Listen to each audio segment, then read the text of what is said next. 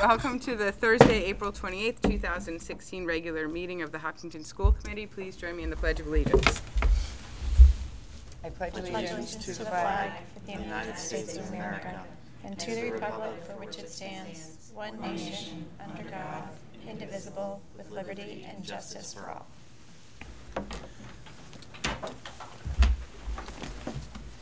Tonight, we're going to start with public comment. It's up to you. Well, we're not going to do recognitions, right? I have one. Okay, so we're going to start with recognitions, move on to public comment. Then we'll have reports to the school committee, followed by new business, the middle school program of studies, the high school program of studies, and a capital project article warrant. We have no old business. We'll have our second opportunity for public comment, and then items by consensus. Dr. McLeod, would you like to start with recognitions? So I was just very excited to learn that, remember the robotics team that came and they were so delightful? Well, they won. They placed first in Massachusetts. Wow. Yes, and 68 out of 200 in their division worldwide. Wow. At the VEX World Robotics Competition in Kentucky. How old were they again? They were middle schoolers, 7th and 8th graders, I want to say. It's like their first year, right? Right. Remember how delightful they were when they came, and they were just so, yeah. So they went, and they were very excited to have the opportunity to go, and then they won it. Oh, so that's amazing. Congratulations. That was, yeah.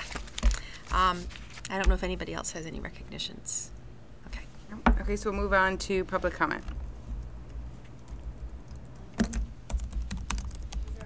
So you can come on up and sit right here, and we'll have, you have 2 minutes. You can state your name and your address.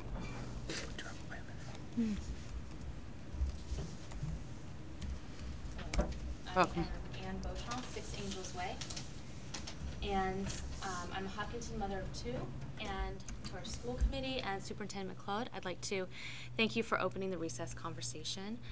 I do look forward to learning our current recess policies and our school's particular barriers to adequate recess time. I would like to ask the school committee and or the superintendent to form a subcommittee to assess the situation and gather feedback from the school and parent community. A committee such as this could determine recess-related goals and pathways to overcome identified barriers. I would like to offer my help as a parent and as an education and psychology researcher. Thank you. Thank you. Thank you.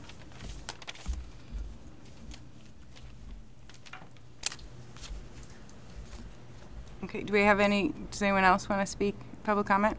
Maybe later. Okay. So, oh. That's okay. I'm Muriel Kramer, parent of 6. I'm sort of past the recess conversation, but I wanted to throw in that I'm a huge proponent of looking at this with the idea of maximizing the use of playtime, open space, particularly if we have more time in the day for kindergartners, for example, things like that. Not only is it the way children learn, but it's also the way we stay healthy, the way we learn to handle our stress, and a lot of our social learning. So I'm very, very interested in this and would like to support it if that was helpful. Great, thank you. Thank you. So the first report we have is our student council report, and our student is not here, so we can have our liaison. We're missing him. Always. He's a busy person. I know. I ran into him at one of the enrichments, and I was like, "We want to see you."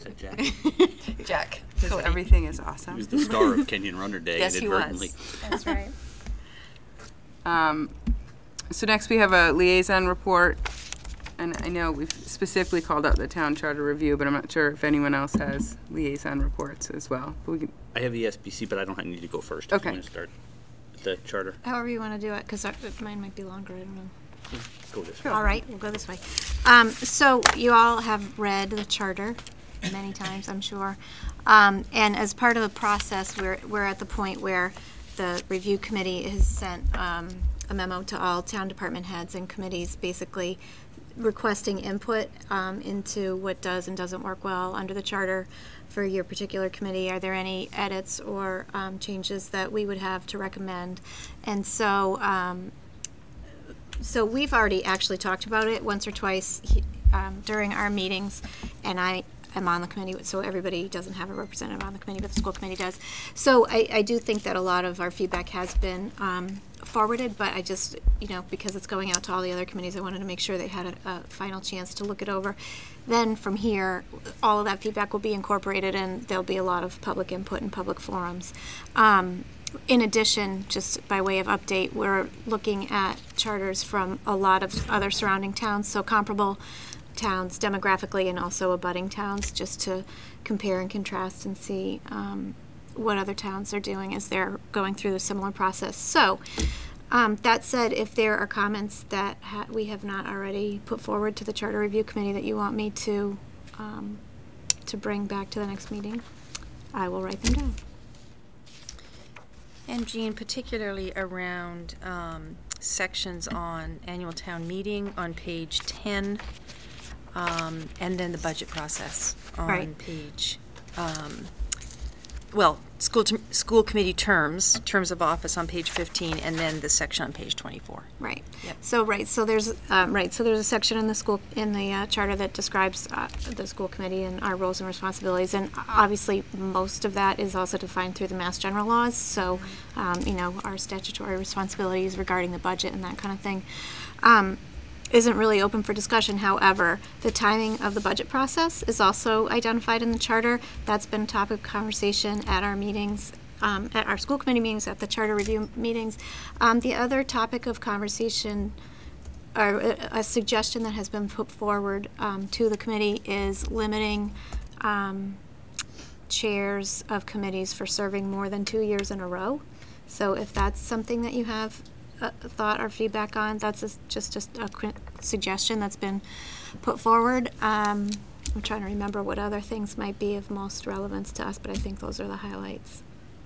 So one thing that comes to mind immediately, having just come from a meeting with the moderator just now, where we were hearing final decisions about appropriations and CIC, is that it feels like the recommendation that department heads have submitted detailed budget requests by January 1st, and here we are almost May and still talking about something that had to be submitted months ago. Maybe everybody's timeline needs to be moved forward, because we are asked to be starting these conversations in October when people have just arrived and are just beginning this year's budget cycle. We're just starting with that. We're being asked to think ahead to next year's, and then it feels that we keep talking about it for the next 5 months. And it's a very different timeline than many surrounding towns. I know from other superintendents who haven't even begun their process when we're finished ours. But we're not really finished it, because then we keep talking about it. So I don't know. I've always wondered about that, and I didn't know if that had been considered by the Charter Review Committee as a whole. I will definitely, we have had conversation around the timeline of the budget, and we're not at the point where we're making any recommendations at all, really. We're just kind of discussing it, comparing with other towns and talking. There was a list of suggestions that were put forward to us right from the beginning that have sort of been collected over the years, so that we have discussed but not taken a position on. So that has definitely been discussed, and in specific where the submission of the school committee budget falls within that. So there was a recommendation, which I have said previously at earlier meetings, there was a recommendation to move our submission deadline forward, and I think I heard loud and clear from all of us that that's not something that we're comfortable doing that would work well for us. Unless the whole calendar was moved forward. Exactly. Right. Although, but we did try last year to start our process earlier, and found that because of how early the administrative team had to start, it just really was. Yeah, I feel like part of the problem challenging. with starting our process earlier is that we don't have any guidelines. And so the other piece on page 24 that I called out was, if we are going to keep this timeline, then under section 6.2c, where it says prior to the first day of November in each year, we're well into our process by then. So we really need to have some kind of direction by October about the budget guidelines. And I think, and typically we don't even, I mean, that's a rollover provision, right? And Right. typically with the guidance we get is directional at best. Mm-hmm. I mean, we've talked before about the month of January looking for some more detailed guidance around revenue and tax-based provisions to be able Right. to know kind of how we can craft our budget within that. So, Yes. yeah, I think I'll sort of somewhat repeat my general feeling on that, which is that it's not that I'm locked in on a budget time frame. It's just I don't necessarily see the value to the entire process in adjusting our time frame. So, given our roles and responsibilities, we're submitting our budget differently than other town departments are submitting their budget. So, again, absent sort of a compelling reason, I don't see why we would move it up. But I'm only one person. So can I ask a logistical question with respect to the email that came to the chairs? I guess if no one else got it. Is this something that I draft answers to and we go through at another meeting, or is this something that that's what you're seeking feedback on now? Yeah. I don't know the difference because we have a liaison role, which Right. I think is fantastic. I Yeah. don't know why if I should be the one filling this out.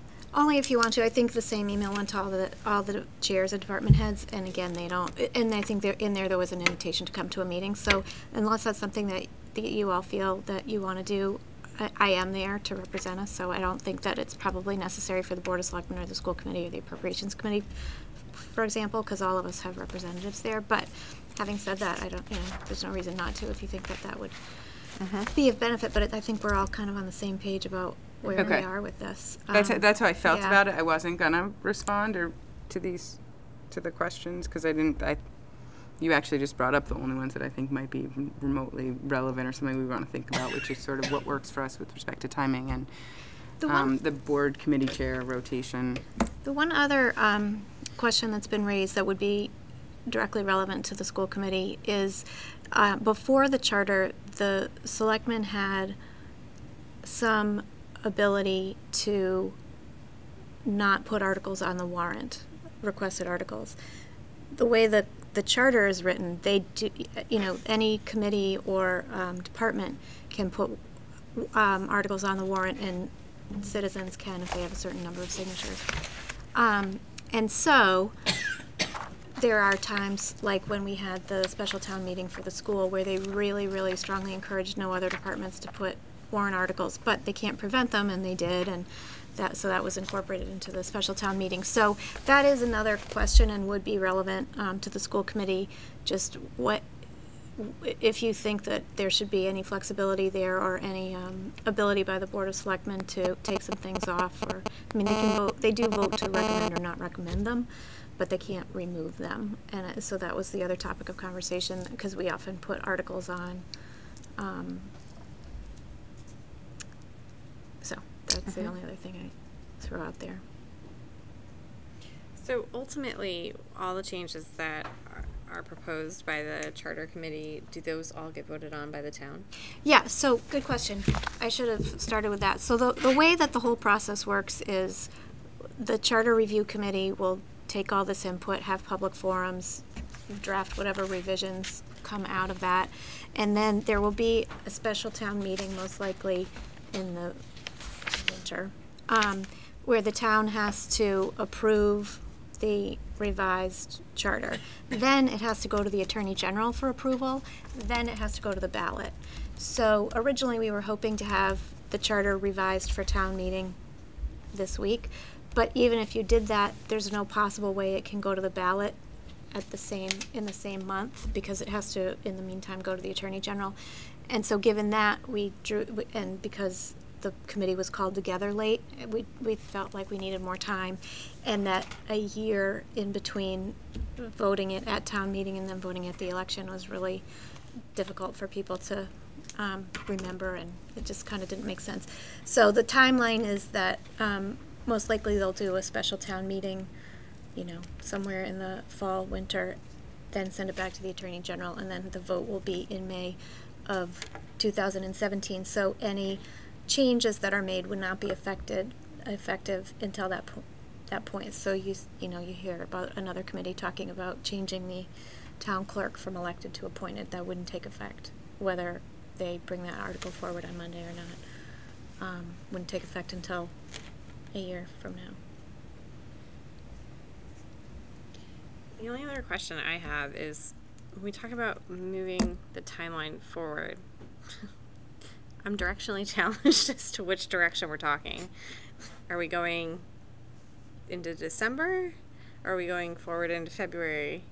So I was saying go forward into February, Yeah. March, so that it's closer to all of these reviews that take place.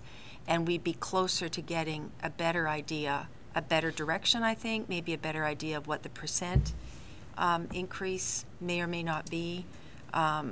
It feels like we do such a thorough job of examining every single line in our budget, and it almost makes it a focus of our work for the entire year, and then we start all over again.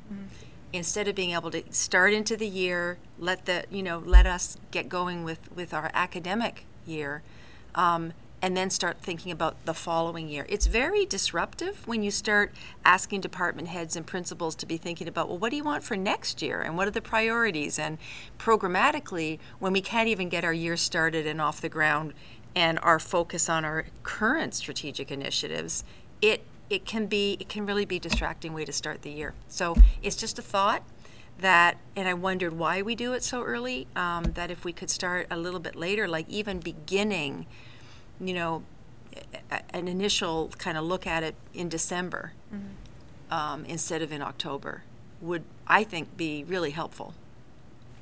So is there any, and this might just be playing devil's advocate or just trying to take the contrary position, but is there any benefit to us sort of going first and having done that thorough process and being done with it and having a number, and then when it comes to the Board of Selectmen and they have to look at other people's budgets maybe for the first time or that didn't have this long, lengthy, thorough process, we're sort of, I'm going to say favored. But do you know, I do know what because you're now, saying. That is the structure, though, because we submit our final number. So the other town departments, I think, and I don't have it in front of me, submit their requested number like around January 1st, and we're submitting our final number February 1st. And they're still working on the other department numbers, and so the Board of Selectmen doesn't vote their number till the middle of March and send it to appropriations, although this year then they asked them to do something to it and send it back, so it got extended further. So so I sort of feel like that is the structure. But why are the other departments able to give their final numbers later than us? Well, my guess is because ours is bigger, and it takes a little bit more juggling. But then it feels like the pieces around the capital articles happen outside of that process. And so today we found out that that there was a no action on a number that was kind of, interestingly enough, a $300,000 marker that had been thrown around that we needed to find in our budget. And so it just seems like instead of it being a connected discussion that is open and we're looking at the town as a whole and the needs of the town, it feels a little disjointed. And that process kind of takes on a life of its own. And I get and understand that different committees need to weigh in on what they're being asked to weigh in on. But when it's done kind of separate from the total, so this happened to be the bus parking lot discussion today. That The kind thing is, too, is that what I don't understand is we have ours in by January. Nothing's done with it until at least March. right. Well, so I think that there's reasoning behind us getting ours in prior in February because, not to say that that ours can't be adjusted post February, but I think this is Gene, I might be echoing the point you're making. So, essentially, we sort of establish our final budget, and then the town knows what is coming from our side of the budget, so that the town budget can be crafted around that. Is But the the way it's percent structured. is always pretty close, right? Yeah, I mean, admittedly it is. So I think, but the other thing I think we need to be careful of here when we talk about this is, and I don't disagree that the integration of the capital with the operating budget Right. would be beneficial. But in fairness, we don't really do that right now.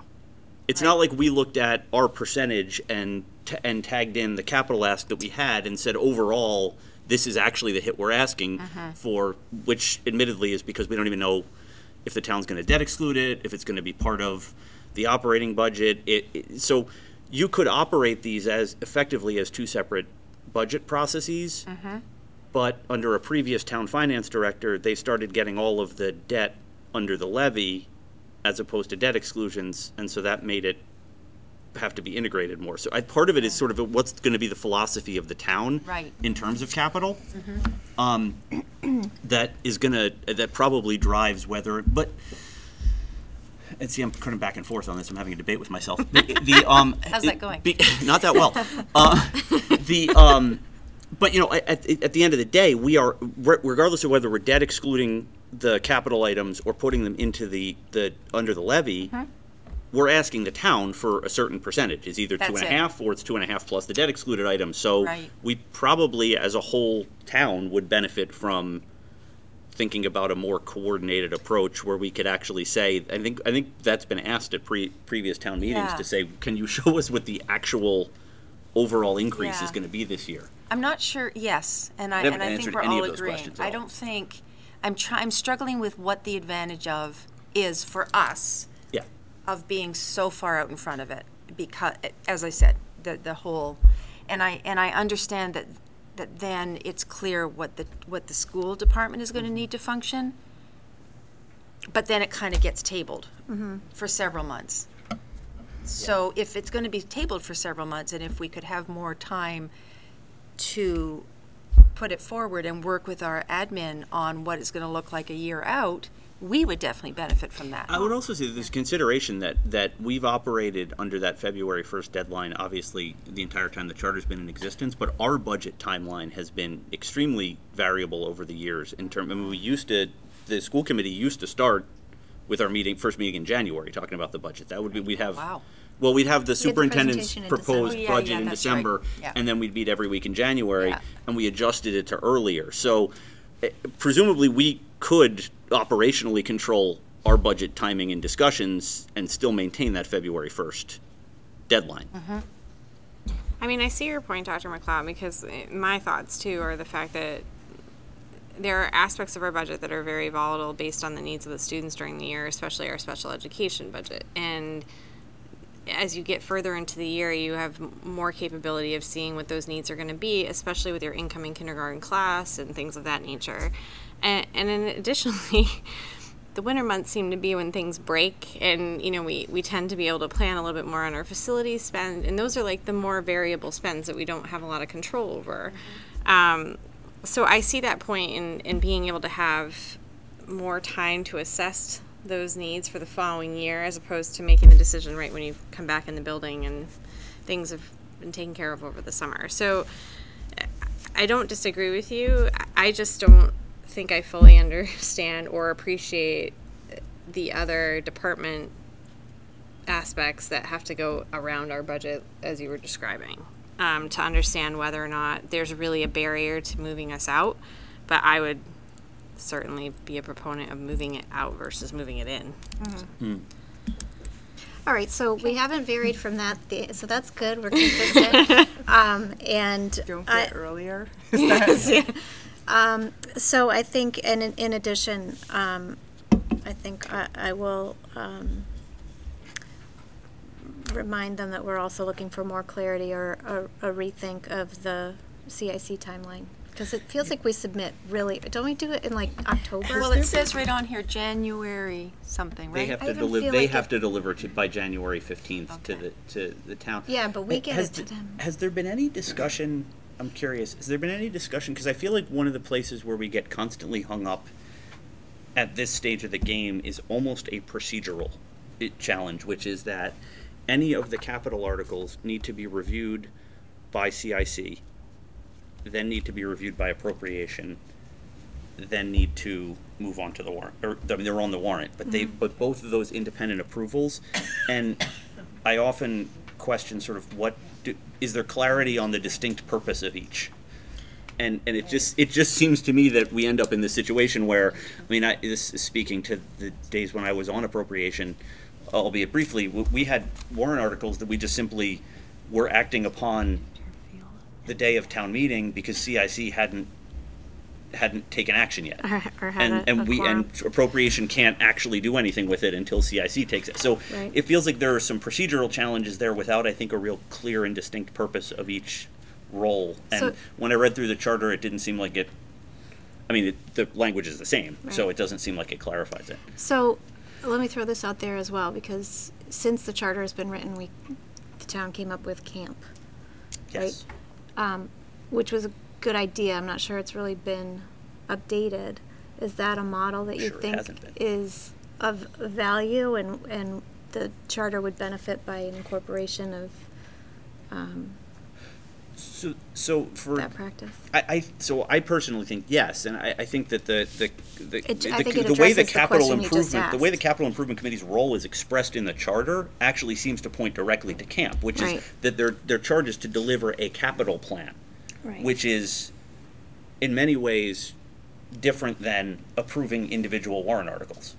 Right. And so I wonder if we focus something more on a capital asset management plan that could be honestly should be part of an annual budgeting process and potentially a town meeting process, but Right. but rather than having that somewhat what sometimes appears like a redundant focus on the individual warrant articles. All right, well, those are all good suggestions. I think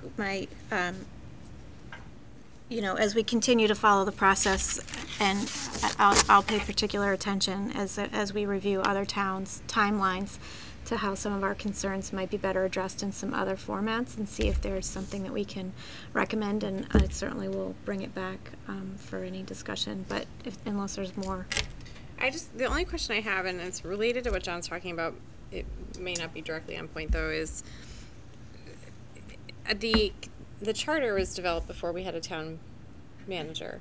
The charter created the town manager position. Oh, it Yes. did. Mhm. Okay, so were all of the various groups that do their reviews during the budget process, like appropriations, the town manager, the board of selectmen, capital improvements committee, do they I just wonder if there are any redundancies there, because it seems like a very large group of people reviewing with the same focus, but I guess that's the only thing I wonder is if the team's looking at whether or not there are redundancies in that now that we do have a town manager. Now, if it was developed because we had a town manager, then maybe they decided that all those teams were needed for there to be distinct groups looking at it from different aspects. I don't know. Well, I mean, I think you raise a good point, and just solely my perspective and opinion, I think that's why this first review is so important, because, they wrote the charter in anticipation of including a town manager, and they diffused some of the authority of the Board of Selectmen and invested it in the town manager position, and so to me, this is the first time where they're really having that conversation, which is this working out the way we envisioned it, and did we have a good vision, or what is, basically, what is the tweaking that we need to do, because do we have too many hands in some pots and not enough in others, or whatever. So I think you just really hit the crux of the conversation for this first review, for sure, so. I mean, I don't know if you're looking for opinions on the limiting the number of years for the chair. I hadn't really ever given it a lot of thought, based on the fact that I think there are no roles that are longer than 3 years until you're elected again. So, Well, the planning board is 5. Oh, it's 5, 5 okay. years. Yeah, I mean, in my memory of the school committee, nobody's ever done it for more than 2 years in a row. But Yeah. if you have an opinion, I will register it. If not, no, I just wondered where I think maybe there's some other committees that appointed. feel like the terms are too long. I see. Okay. I don't think it's directly impacting our committee. So. They're not trying to kick us out. Okay, thank Thanks. you. John, do you want to hold back on ESBC, and we will move up item 5B, so we can call it Mr. Bishop, and at the same time, while he's up here, we'll talk about the turf field. Fine, if Evan wants to get out of here.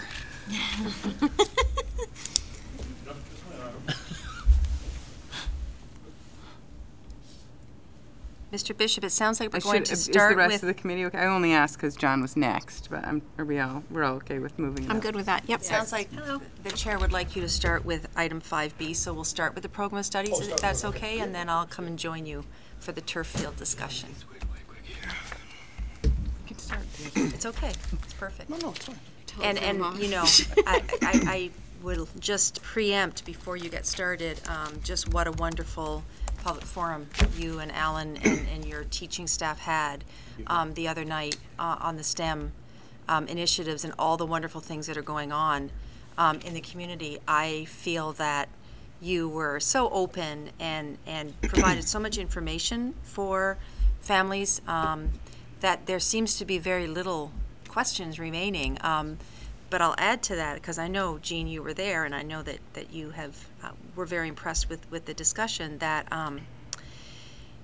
a follow-up to that was when a young man, 8th grader, stood up and said, very appropriately, you know, I'm one of those students that was affected by the current math pathways, and as a response to that, Mr. Bishop and Mr. Keller have been looking at alternatives for our current 8th graders, and we've come up with a plan to address students who, over the summer, who would like to participate in basically the equivalent of preparing them, the equivalent of Algebra 1. Correct, yes. So the district is going to offer for students who are identified as appropriate for that opportunity, and then they would pass an examination to be able to then, when they start 9th grade, go right into geometry. So we've addressed the gap that had been a concern.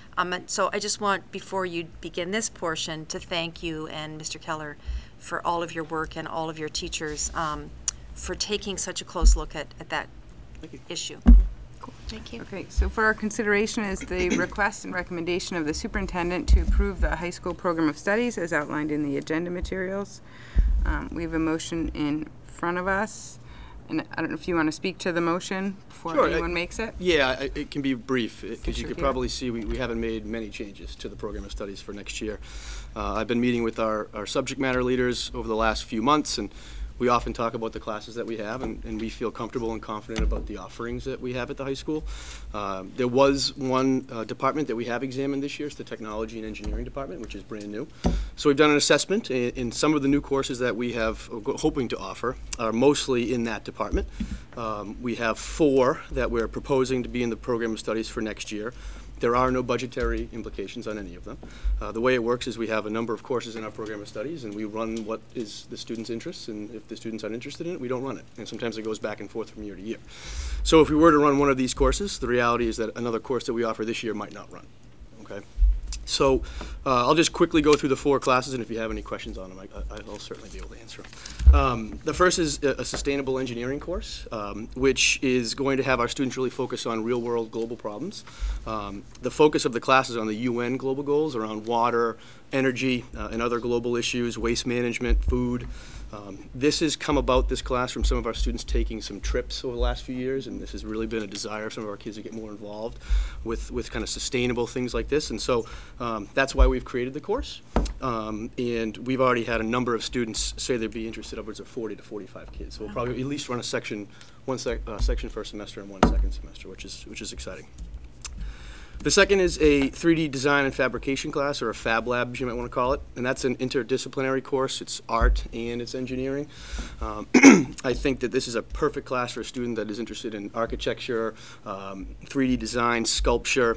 We talk a lot about STEM. We had a STEM night the other night, but there is a movement of STEAM, and the A is art, and this class would really be an insert for us to talk a little bit about the engineering and learning design process when it comes to art, as well as science, technology, and engineering. So again, we've had some students really interested in this course, so we're excited that we'll be able to run at least one section of that, hopefully next year as well. Team robotics, this really isn't a new class. We offer an intro to robotics, but a team robotics class is going to be a full year course. The intro is a semester-based course.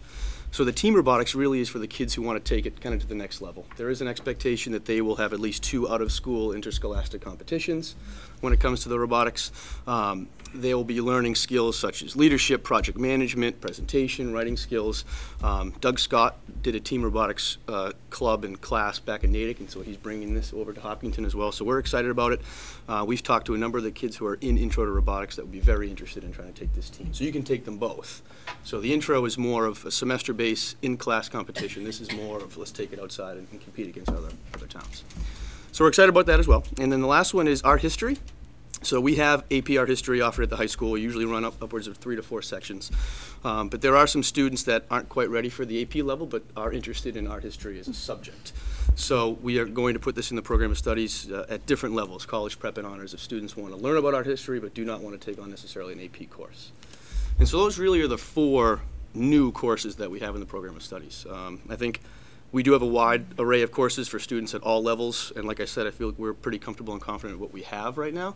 We just feel these are some small tweaks to make the program of studies even better. So. Great. So I don't know if you guys have any comments or questions. We have a motion for you. I just think I went to high school in the wrong century. I know. Yeah, me too. I feel the same way. It's amazing, yeah. Yeah. I agree. All right. Thank you, Mr. Bishop. Would anyone like to make a motion to approve the high school program of studies? So moved. Seconded. Motion by Ms. Birchman, second by Ms. Nickerson. All those in favor? Yes. Yes. Unanimous, and so carries. So as part of the superintendent's report, we were going to talk about the turf field update. So I'll just kick it off. So a committee was formed. One of the Mr. Bishop's school improvement plan goals was to look at what would be involved in having a turf field. This is something that we've been, certainly there's been a lot of community interest in. We've heard repeatedly about how we seem to be the only town around without one. So Mr. Bishop did form a committee, and using athletic revolving accounts, worked with Gale Associates to gather some preliminary information on what could potentially be a turf field at the high school. I'm going to let Mr. Bishop talk about the packet that he just handed to you. But we realize in many discussions that we've been having that this proposal, this article that we were intending to talk about on Monday at town meeting will come as a surprise to many. Because when there's been discussion amongst people in the town broadly, any discussion about a turf field has assumed that turf field would be located on the current, what we call the football field, and I'm reminded that that's not what I'm supposed to call it, because it's more than just a football field. But Mr. Bishop, why don't you talk a little bit about the discussions that had taken place to date? Yep. And then the school committee will discuss what they want to do moving forward. So there was a committee put together. Kathy Hervel, a Hopkinton resident herself who works for Gale Associates, and she's the one who put together this packet from the revolving account. Mr. Cargill, Al Rogers, members of the Parks and Rec, Mr. Gonzalez, who's here tonight, who's a math teacher but also administrative intern. He's been part of the committee as well. Dr. McLeod's made a few meetings. And we've met probably about 4 to 5 times this year to discuss the possibility of trying to get some type of turf surface. And in this packet is what came about from the feasibility of the study that we had the Gale Associates do from the athletic revolving account. And so typically when we talk to people about this, they just assume it's going to be on the main field, that field 3 football field, so to speak. And I think when I first went into this, I thought that would probably be the place we would want it as well. But when we had Gale Associates kind of do some specs and give us some figures here, and as you can see that on the second page of your packet, the reality is the space that's within the track on field 3 is too small to have it be a multi-purpose sport field. If we wanted to have it be just a football field and maybe play some field hockey, we could do that. I guess we looked at it as wanting to have more access to more sports and more community use. And so you can see with the specs, the track is around the outside, and soccer and lacrosse fields are going into the track. So in order to have a regulation soccer or lacrosse field, we'd have to widen the track, and I think you guys know what it looks like out there. There's really no place to widen the track, and the track is relatively new. So that got us thinking, okay, what else can we do to try to accommodate as many sports as we can? And so as you go to the next page, this is the field that is directly below field 3, our fields 4 and 5. And this is a much larger complex, as you can see.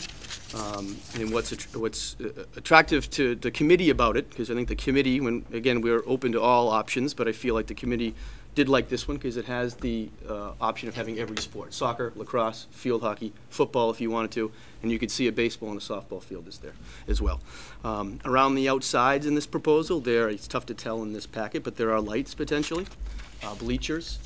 So, we felt it was more flexible, more sports can compete on it. It actually gives, I know there's a number of schools, like Dr. McLeod mentioned, in our league that have turf and we don't. We do have some great grass surface. I think we do a great job of keeping them, but this would actually give us the opportunity as a high school, I know it's for community use as well, but as a high school to have fields that are turf for all sports as well as grass, which would be unique in that regard, which is exciting. So, and then as you could see, the next graph is a smaller version of this, where we wouldn't actually do the whole field, but we would just do some of it. The actual black outline is where the turf would be, so it wouldn't be that softball field to the right, but it would be that other area there. And then I guess I did want to show the last graph, which is the second to last page, and I don't mean to go through it too quickly. I'm sure you have questions, but we talk a lot about community use, and I think this is important that it's a community project. And there's going to be outside organizations that are probably going to want to compete on this, whether it's a Memorial Day soccer tournament or a Columbus Day lacrosse tournament. As you can see here, there's a possibility upwards to 4 to 5 fields that we could create for youth sports. Mm-hmm. And so I just, taking this all into consideration, yes, I think Field 3 is certainly the football field, we'll call it, is certainly what people will think of first, but when hopefully we take some time next year to do some educating around this process, that this is a very viable option as well, to get all of our kids on here and as many community members on there as well. So that's some of the conversations that we have had this year. Like I said, we've met 4 or 5 times.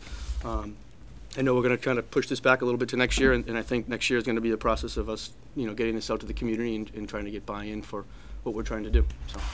And I think to include, clearly it wasn't that Field 3 wasn't considered at all, but No, a it little bit certainly was, more yeah. in-depth information, because there is misunderstanding around, the specifications on those fields.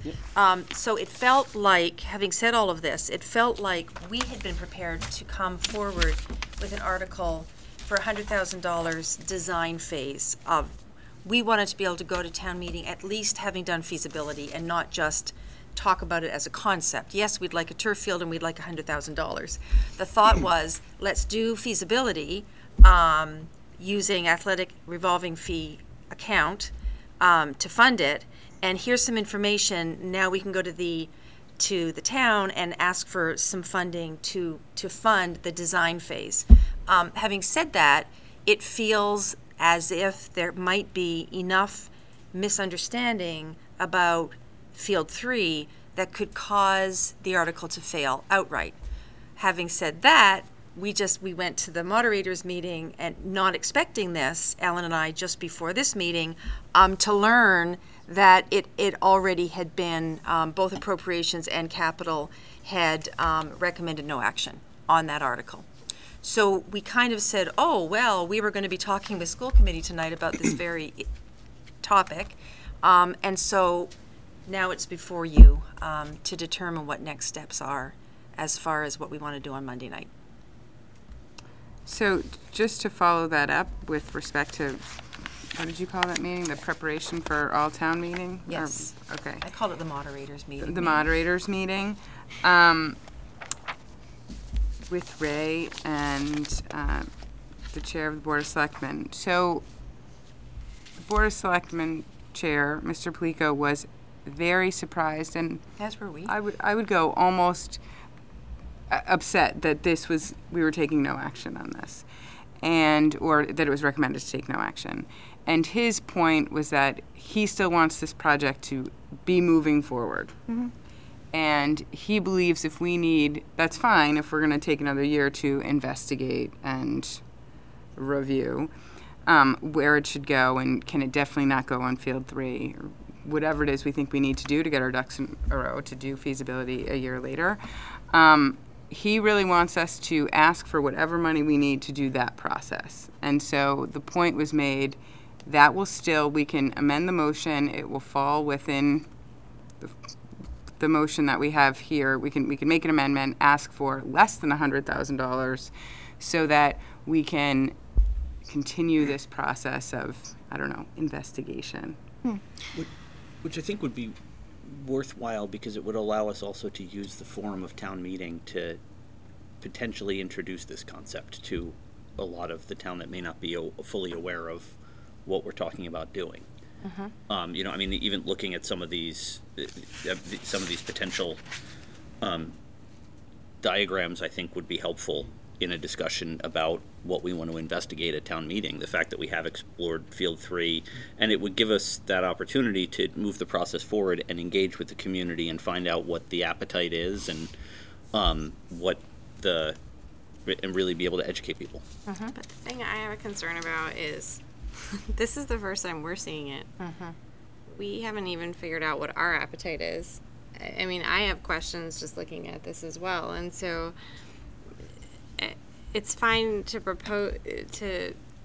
provide some of the schematics and provide that information, but I don't feel like we as a committee could get up and have not necessarily a recommendation, but any kind of cohesive presentation ourselves, because we haven't really had time to digest this either. I don't disagree with the thought process of, you know, requesting an appropriation of some more money to do more investigation or whatever that entails, because obviously there's been a lot of work done. I don't want to minimize what work's been done, but I mean, there's going to be a ton of questions on these schematics. I mean, and I don't feel like we as a group even know what our response would be. So I have a couple of thoughts. One is, I mean, I think what I'm hearing everybody say, and I certainly feel this way, if the warrant article is to ask for design, I don't think any of us are there yet. Yeah, Right, so we're not, I mean, I think that this is a really interesting concept, but I think there's enough question that none of us are ready to say we're going to plunk money down on design. This is what we want to do. So I think for me then the question is, it's a really interesting option to amend the article for basically some supplemental feasibility money. So as of now, we've used some of our own money, not taken any money from the town. I mean, it all comes from the town, but not taking any money through a warrant article to do this. So I think that that's a really interesting suggestion, but I just don't know what is the scope of that money. How much money are we talking about, and how much more feasibility is there that we can do? 'Cause So this cost $8,000. Okay. This work. This work is complete. There wouldn't be any other field other than getting more information on the specifics of Field 3. What would it cost to expand the track? Is it even possible? That we have not explored past the boundary issues that Evan identified. So given that we have all of this information and it's broken down, as you can see on the last page, by different phases, I don't think just adding on Field 3 would be a significant additional amount of money.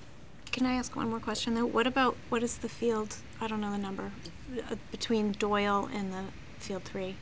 But you know, like, Yeah, the field right behind is Field 1. was that reviewed? It was, well, after we spoke, it's not large enough, just like the football field, for have a soccer field on it. Okay. Just the width is not, the field right behind here. But I So I think think- what Dr. McLeod just mentioned about is going to be one of people's first questions, because I do think that when anyone was thinking turf field, they were thinking Field 3, the football field. That was what was in my mind.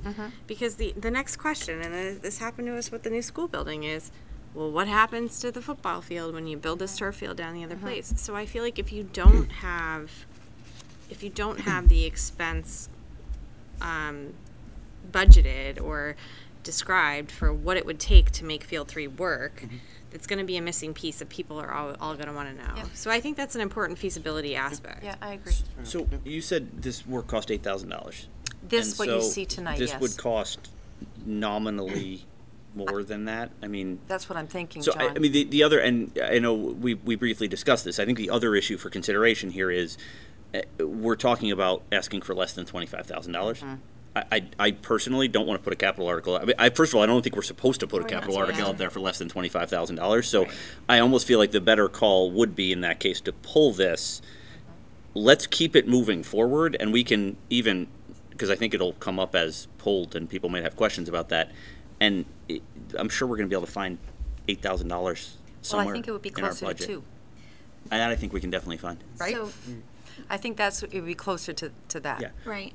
But I think the other thing is that then throughout as we move forward with this process, it's also it's educating the community and gathering feedback and appetite. Because, as we look at this is, I think this is, so personally, my kids play on a lot of fields throughout the community. We are behind in this. There's no question about that. But other communities have a range of options from their football field to fields that have 3 of these. And so I think we want to be able to engage with the community to provide them with some information, because the community may want to do this and the football field. Mm-hmm. And then it could just be a football and field hockey field, because we have soccer. I don't want to presume what the community wants when this is going to be such a significant space for the community. And I think that we're sitting here tonight where we are because this wasn't a stated goal. Yeah. So I know that we like to go to town meeting well prepared.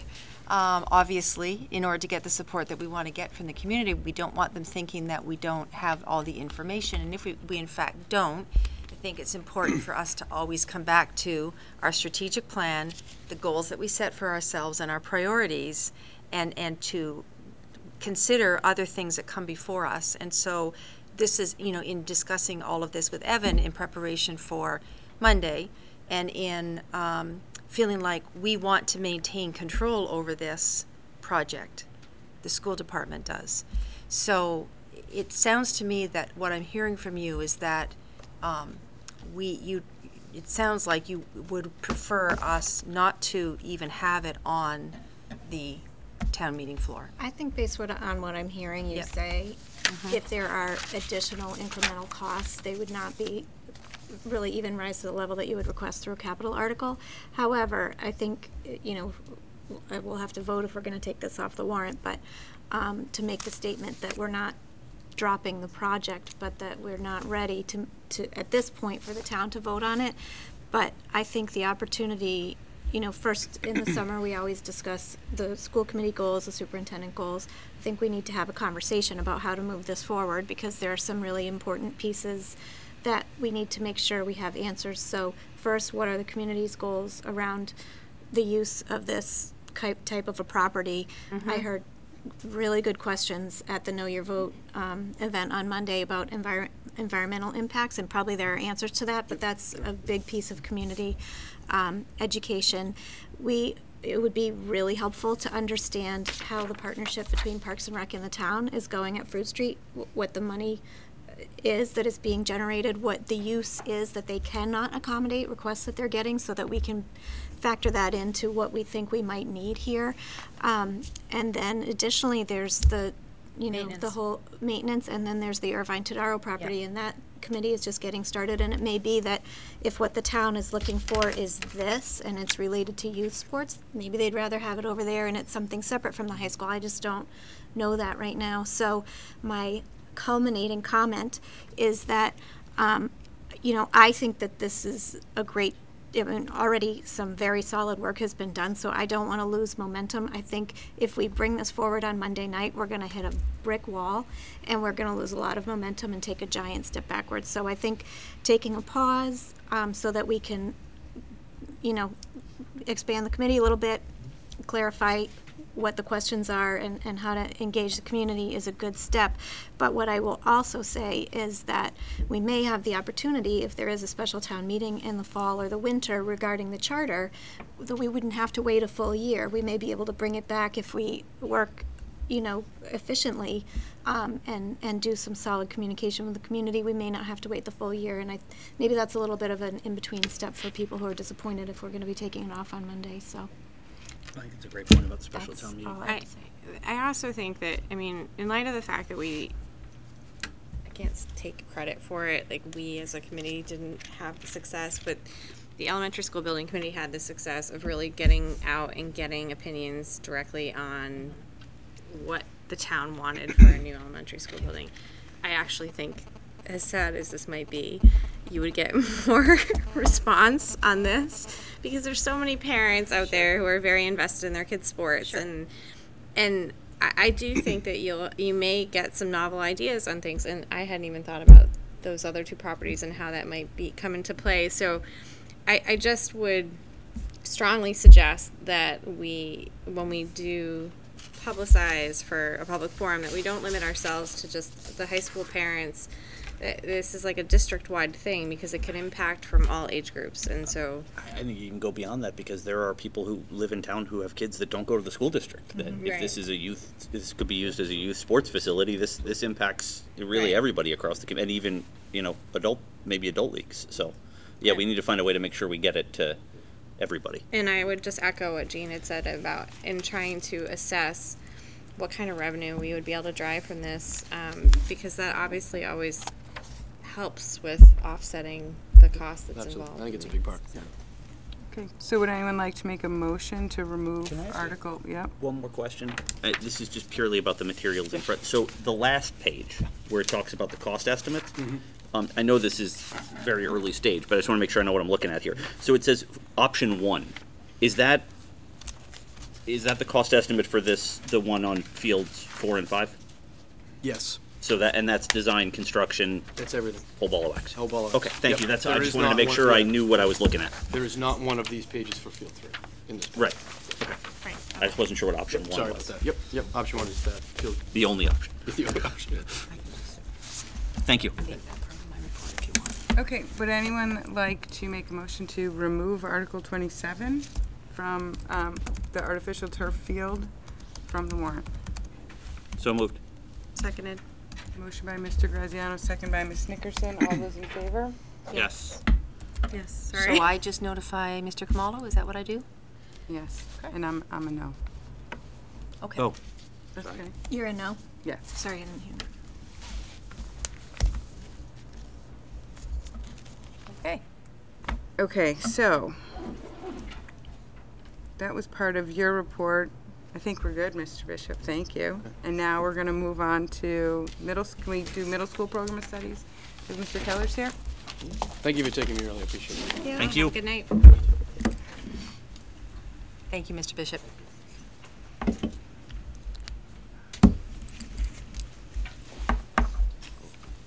Good evening. Hello. Mr. Keller, were you here when I was singing your praises, or do I have to do it again? I was not. Please do it again. Watch the TV show. Okay, will So do. before you came, I was just talking about what a great public forum that you and Mr. Bishop had, along with your teachers, and how I think it built a lot of understanding about the math pathways, your openness to the questions that were being asked, and then the follow-up that you've had since, I know, with parents, I think has gone a long way to not only establishing trust, but also in making people feel like they're being heard and that you clearly, I mean, I know that all of those wonderful things are happening, but I think to do that and to be open to the public is really important. And then again, to really be excited about the variety, the differentiation that's happening for kids. And then the final comment is about we did talk very openly about the issue of overrides, and it was great to get that out. I think out there with families and to have them be part of the solution to being able to really truly differentiate. So having said that, I'll turn it over to you in terms of any questions or your program of studies. Thank you. Thank you for doing that once again. So you have my program of studies in front of you, and the major changes, as Dr. McLeod has alluded to, really the only substantive changes are around math, and so I'll try and capture this in a nutshell. But essentially, at the beginning of the year, I had a conversation with Dr. McLeod and with Bob Burlow at the time, and we assigned 2 teachers to evaluate our math program, particularly what we're doing for our students who are above grade level in their math skills and abilities. And they spent a good portion of the year meeting with me, meeting with Dr. McLeod, meeting with Bob Burlow, and meeting with teachers and gathering data from students. And ultimately, at the end of it, we are making a recommendation to, in some ways, kind of return to where we were in terms of a math program. I'll kind of give a little bit of brief history, which I think most of you probably know, but we had an accelerated/advanced math program years ago, and then with Massachusetts Common Core, we then pulled back a little bit on that math program in terms of dropping it in grade 6 and went to a grade 7 and 8 program where students were covering 3 years of material in 2 years. And in that first year, we had a lot of feedback from kids and from parents that it was too much, it was causing too much stress on students. As I said at the STEM forum that night, I think, ultimately at that point we pulled back and we made our program for students with above grade level skills and abilities less rigorous, and I think we made a mistake at that point in time. I think we instead needed to look a little more closely at our criteria for entering that program, because we did have students who were succeeding, however, we did make the move to an honors math program where we had a much larger group of students in our above grade level math course. And so ultimately, in looking at our program in this year, I would say, and I said that night at the STEM forum, is I don't think we're serving either group of students really well. Those students who have significantly above grade level math skills, and those students who are at grade level. And the teachers have expressed that pretty regularly. We've heard that pretty loudly from parents, and students have expressed that as well. So ultimately, a little bit of background there, but ultimately what our recommendation is essentially in terms of our math program is to leave grade 6 alone. We have traditionally, I would say in the last 5 years, we've had no separate math classes or different math classes in grade 6. Grade 7, we would have 3 math courses. Essentially, we would have Math 7, which is a co-taught, which is done in a co-taught model. We would have our honors math class where the majority of our students would be in, and then we'd have a pre-algebra class. So those would be our 3 offerings in grade 7. There are placement criteria for students to be placed into there. We're going to have students take a fluency assessment. We'll look at their math MCAS. Unfortunately, we have to look back to how they performed when they were in grade 5 because we don't get the results in enough time. We're actually planning on employing an Iowa. It's an aptitude assessment. It's the Iowa Algebra Aptitude Assessment. Many school districts in the area are using that, and I recommend it very highly. And then we're going to look at their year-to-date math assessment grade, and then the teachers will complete a rubric on students. And so we're saying that students need to meet 4 of those 5 criteria in order to be placed in pre-algebra grade 7. And then in grade 8, we will also have the Math 8, which will be a co-taught model of math, and an honors Math 8 class, and that will be where the majority of our students are. And then we'll have a grade 8 Algebra 1 course, again, for those students who meet those criteria that I mentioned earlier. So the only thing that's different in the grade 8 placement than in the grade 7 placement is that we're looking at the students who are currently in honors math. So we're going to give the Iowa Algebra Assessment to all those students currently in the honors Math 7 course. Does that make sense? We also talked with families that night about that this is not this child's only opportunity. You know, if students are meet these criteria and are appropriately placed in 7th grade for pre-algebra and then algebra, that's great. But if your child is not maybe ready to apply themselves or hasn't determined that math is something that they really enjoy when they're only going into 7th grade, there's an opportunity to do that in high school. And the current way of doing that is to be able to double up on math in their sophomore year. What I said earlier before you got here was that we have found a way of offering an alternative for the 8th grade students that you defined earlier on. That would be a one-time thing, but there would be opportunities for select students in 7th grade who maybe were not in pre-algebra, but really want to do something over the summer or really want to do something independently to improve their skills. We want to be aware of and sensitive to the fact that not all kids are ready for this level of rigor, and that's okay. We need to be responsive to that as a educational community, as parents. It doesn't mean that if they don't do it in 7th grade, they forever will never get to BC Calc, because that's simply not true. And we discussed that night. so that kids can feel like, okay, there's still another opportunity. I had the opportunity to speak to some high school students, and one of the students told me that very story, that, I really wasn't ready when I was in 7th grade. But when I became a sophomore, I really was ready to apply myself, and now he enjoys it. Now this is something that he's not afraid of, it's not stressful, he's really enjoying it. And we want to be able to follow students' leads on those kinds of things as well, because they're young. They're still young when they're going into 7th grade. Yeah, I'm probably just going to parrot exactly what you said, but I mean, we see that all the time. And that was one of the reasons why we stopped it in grade 6, is we felt it was really early to begin identifying, and we do see students in grade 8 that weren't there in grade 7, but something clicks as they get a little bit older. So we definitely need to have flexible pathways. And when we ask the math SML, the teachers know. It's clear the students who are just really, really great at math. Some kids are really great at writing. Some kids, right? So there are areas of strength. And we asked her how many students, and she said 30. So I think we were talking about BC Calc at that point. But so there are certainly students in 7th grade who teachers can identify, oh yeah, they are ready for pre-algebra, and we want to get them into it. But we want to stress that that doesn't mean that if your child isn't, that's still okay too. And I think sometimes that could be more the boys than the girls, just developmentally.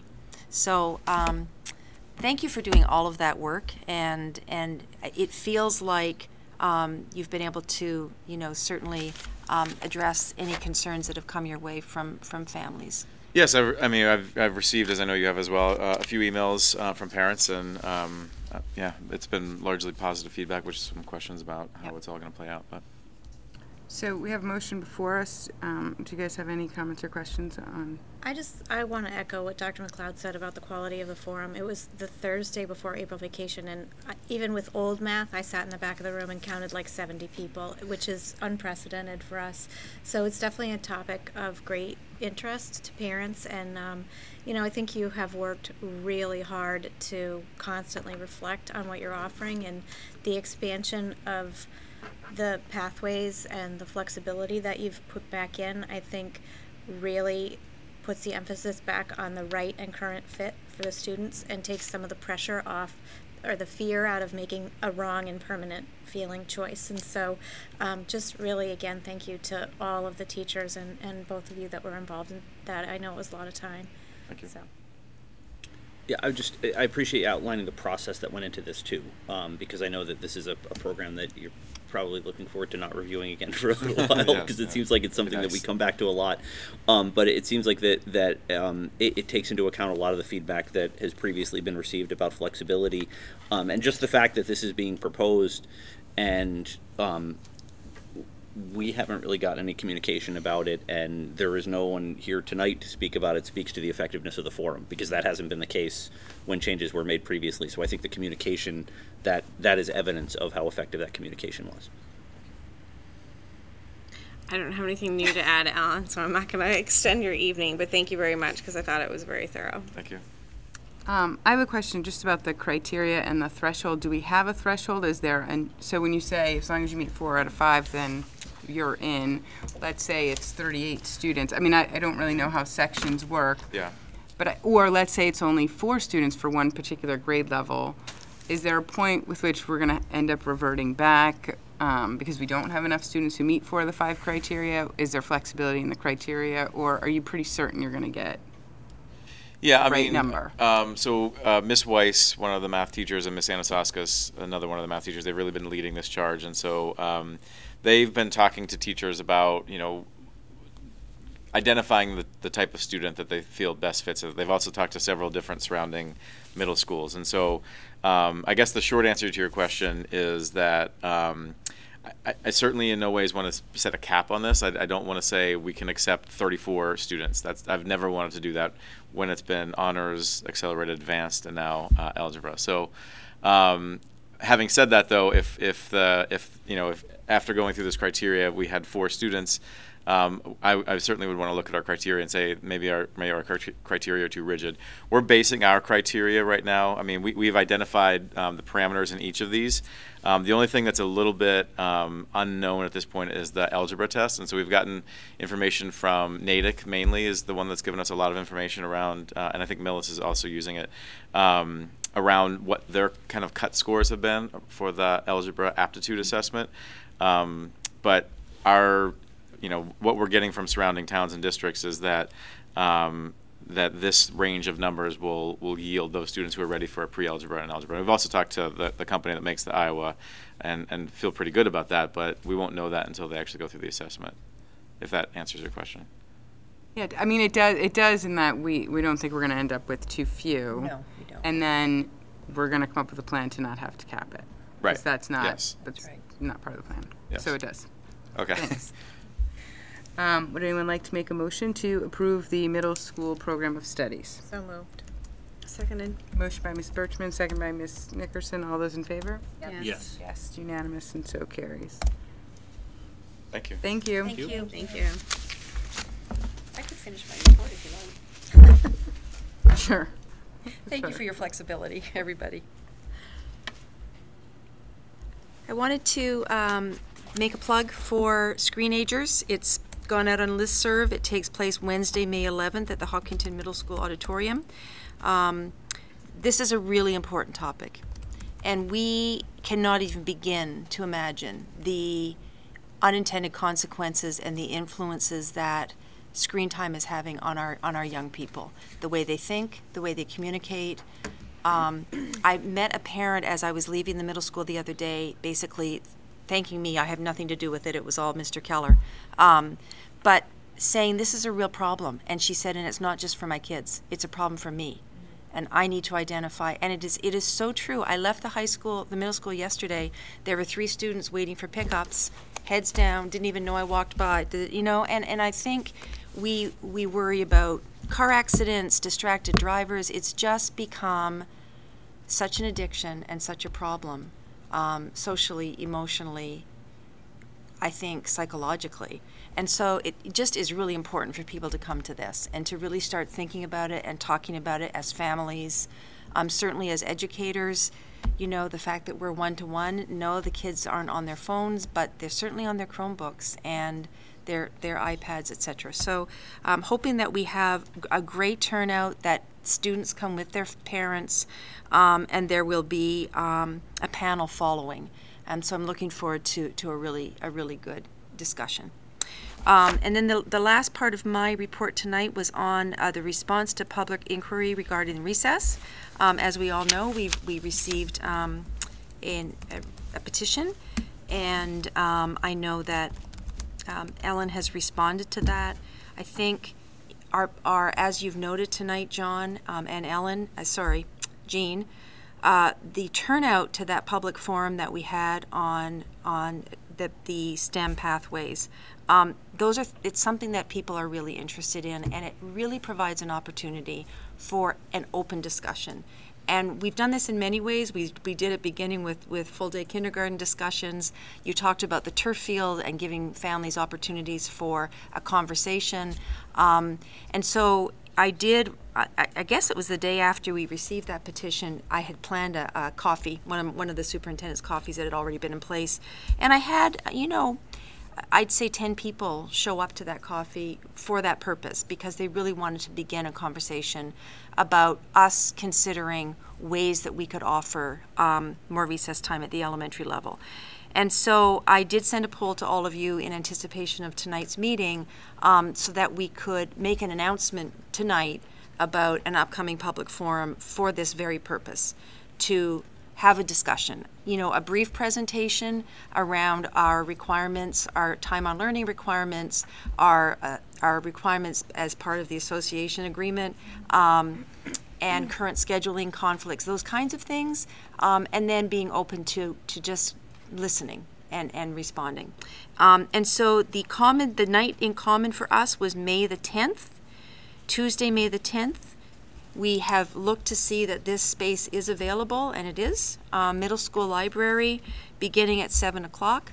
And I will if, with your approval, tonight, I will send a listserv announcement tomorrow, announcing this public forum to begin the discussion about something that is very important to a lot of people. Is that okay? Yes, That date very sounds good. okay? Did you say 7? I said 7 o'clock on the 10th. I didn't want us to have to be spending a lot of time looking at our calendars at the No, meeting I'm just tonight, so putting it that's in. why I pulled you. Yep. I love that doodle poll. I think that's That's just great, brilliant. yeah. Brilliant. So that is it, May the 10th, Tuesday, 7 p.m. here at the middle school library. We really wanted to get this in May, and I know it's a very busy time of the year, but certainly any follow-up discussion following the forum or further opportunities if people can't make that night, you know I'm always open to providing opportunities for families, for parents. So certainly we can begin there, and if there is time, if people are frustrated because they're busy that night, I'm more than happy to offer additional times. Okay? I just want to add to that because we did hear from Ann Beauchamp tonight requesting a committee and requesting specifically of the superintendent and the school committee to form a recess subcommittee. And my response with which I shared with the school committee to a parent who had earlier proposed that was that we would do the public forum first, and then based on the information exchange there, vet the idea of whether or not it's appropriate to have a committee at this time, or when it would be appropriate to start a committee, if that was still of interest after that exchange of information. And so I don't know if anyone else wants to weigh in on that, or if that was everyone's agreeable with that response and just have a public forum, and then we can discuss after that the need for a committee. It feels like the right order. Okay. To have that discussion and the information sharing first, and then determine how best to take it forward, whether that's a committee or something else. So, I'm good with that. Okay. So now we're moving on to the school committee chair report. And not on here, but my first report is going to be about the Todaro Irvine property, which maybe went with liaisons, but I'm not even sure where we are in our agenda. Sorry. Oh, 'cause we didn't do ESBC either. We didn't. I want to Okay. make. I don't care when we do it. I have some Yep. updates. So. So Irvine Todaro, my only update is that I assume you guys might want to appoint someone else or vote someone else as the liaison member to that before their next meeting, Which is When is when? the next meeting? which is That would help. second. Oh, I suppose you'll do that when you have your new committee member. We don't. So we just had one this week meeting. So it will be in 2 weeks. But we don't have a date yet. Okay. So fair enough. I'll bring it back at the beginning of May. I just want you guys to think about it. Who wants to raise their Not hand for out that? yet. It's really, there's no end date. It's the committee that's going to go on perpetually, so that we can talk about every possibility for that many acres of land. I'm selling it just in case anybody really wants to do it. So that said, they did meet earlier this week. Where the conversation is based around what and who we should involve with respect to finding out what the interests are for the property. Are they That's planning on meeting all actually summer? the work accomplished. Are they planning on meeting all summer, or can we wait until we have our liaison discussion in the summer? I think they plan on meeting basically every 2 weeks, but I will. The answer to who they should involve everybody? I guess in what way? Right. Well, I just are feel you going to like- send out a survey and get everybody's ideas Well, at least of from what they're? like town boards and committees, right? Or organizations. Oh just yes, sort they of- would like to okay. go further than just come back to your committee and see what your committee's property uses are. They would like to actually poll the community at large. So on the committee are 3 abutters, Mhm. and then representatives from a number of town committees: Parks and Recs, Planning, the Trails Committee, School Committee, Board of Selectmen. But they are not just interested in necessarily what the boards want. Right. That's the first step, but then they're interested in what the community wants. Okay. I think that's actually a really good idea, but I mean, because there's so many, we just talked about turf fields, there's that opportunity, there's what do you want to do with the center school building? I think, it would behoove someone in the town hall to really do a comprehensive survey that all three of those groups could access information from and really use in their planning, so. Or a Google poll. A doodle. So are you saying we should move the center school over there? No, not saying that. So next, for my report is the end of cycle evaluation feedback. So thank you all for doing your individual feedbacks. As you saw when I sent out the email with the summary, well, first I'll talk about the process. So the process was that I sat down with Dr. McLeod, rotating the evaluation so no one was particularly on top. And well, first we went through and we did I'll say the numbers, but in general, You said no the particular ratings, order. Right. the ratings, we started. Then as we went through each of the goals and we added comments, we would rotate that pile, right? So no, it's not like we always looked at Jean's comments first or Lori's comments first or John's comments. So we tried to get a fair representation of comments from everybody. If they were redundant, we didn't include every word from everybody. And then with respect to areas of improvement, same thing. If they were redundant, we didn't include them, or if we felt that they were more directed to goal planning for next year, we didn't include them. But that said, if there are comments that you had, you can bring them up in this discussion, or so that the rest of the committee is aware of them. And we can also edit the summary document, which we'll hopefully be signing at the next meeting. So, and then I guess how the rubric came about was I had asked a question about a particular goal of Dr. McLeod's, which had different, it sort of varied with respect to our, how we rated her, whether it's proficient or exemplary. And so I think it was, anyway, with one of them, I said, well, I guess I don't really know what it means to be exemplary. And so then that's when she said, you've got to look at the rubric. So I don't know if everyone else did that when they went through their evaluation. But I thought that gave us a sort of good ground or place to start with respect to how we're rating her. Because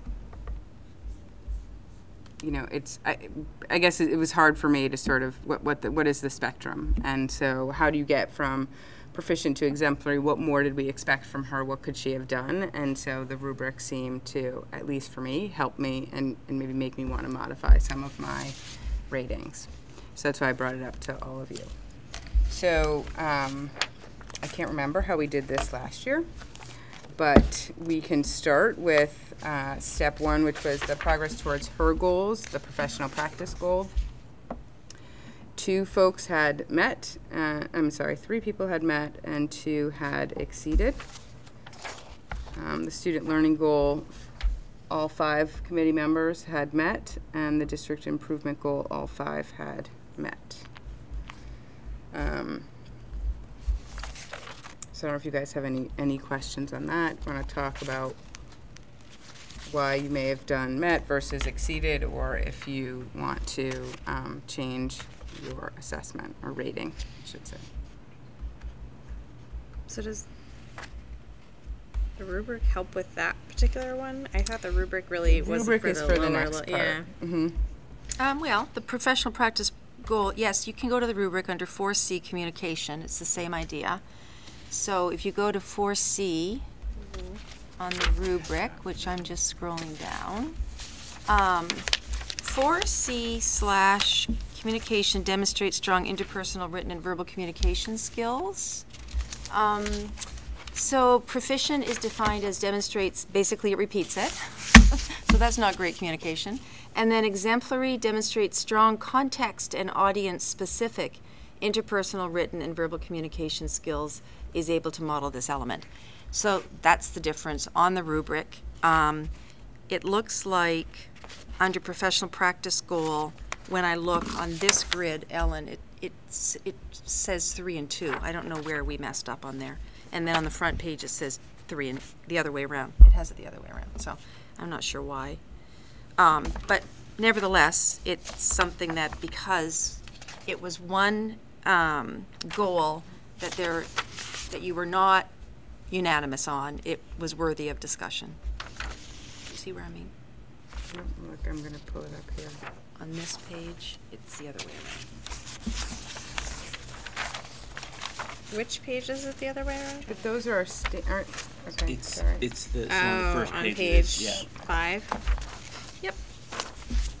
So that is my rating on the professional practice goal, which is goal 1. And then the student learning goal I'll figure out which is one. goal 2. So my Doesn't get any less question confusing. between proficient and exemplary, and I remember this last year, is that what I find to be the difference between the two, the distinction, according to the rubric, not my distinction, but that, is that you can model it. I never quite understand what that means. Model it for who? Well, they Model it ju- for your administrative team? Model. So I think that's a great question, Lori, and they just throw that in, right?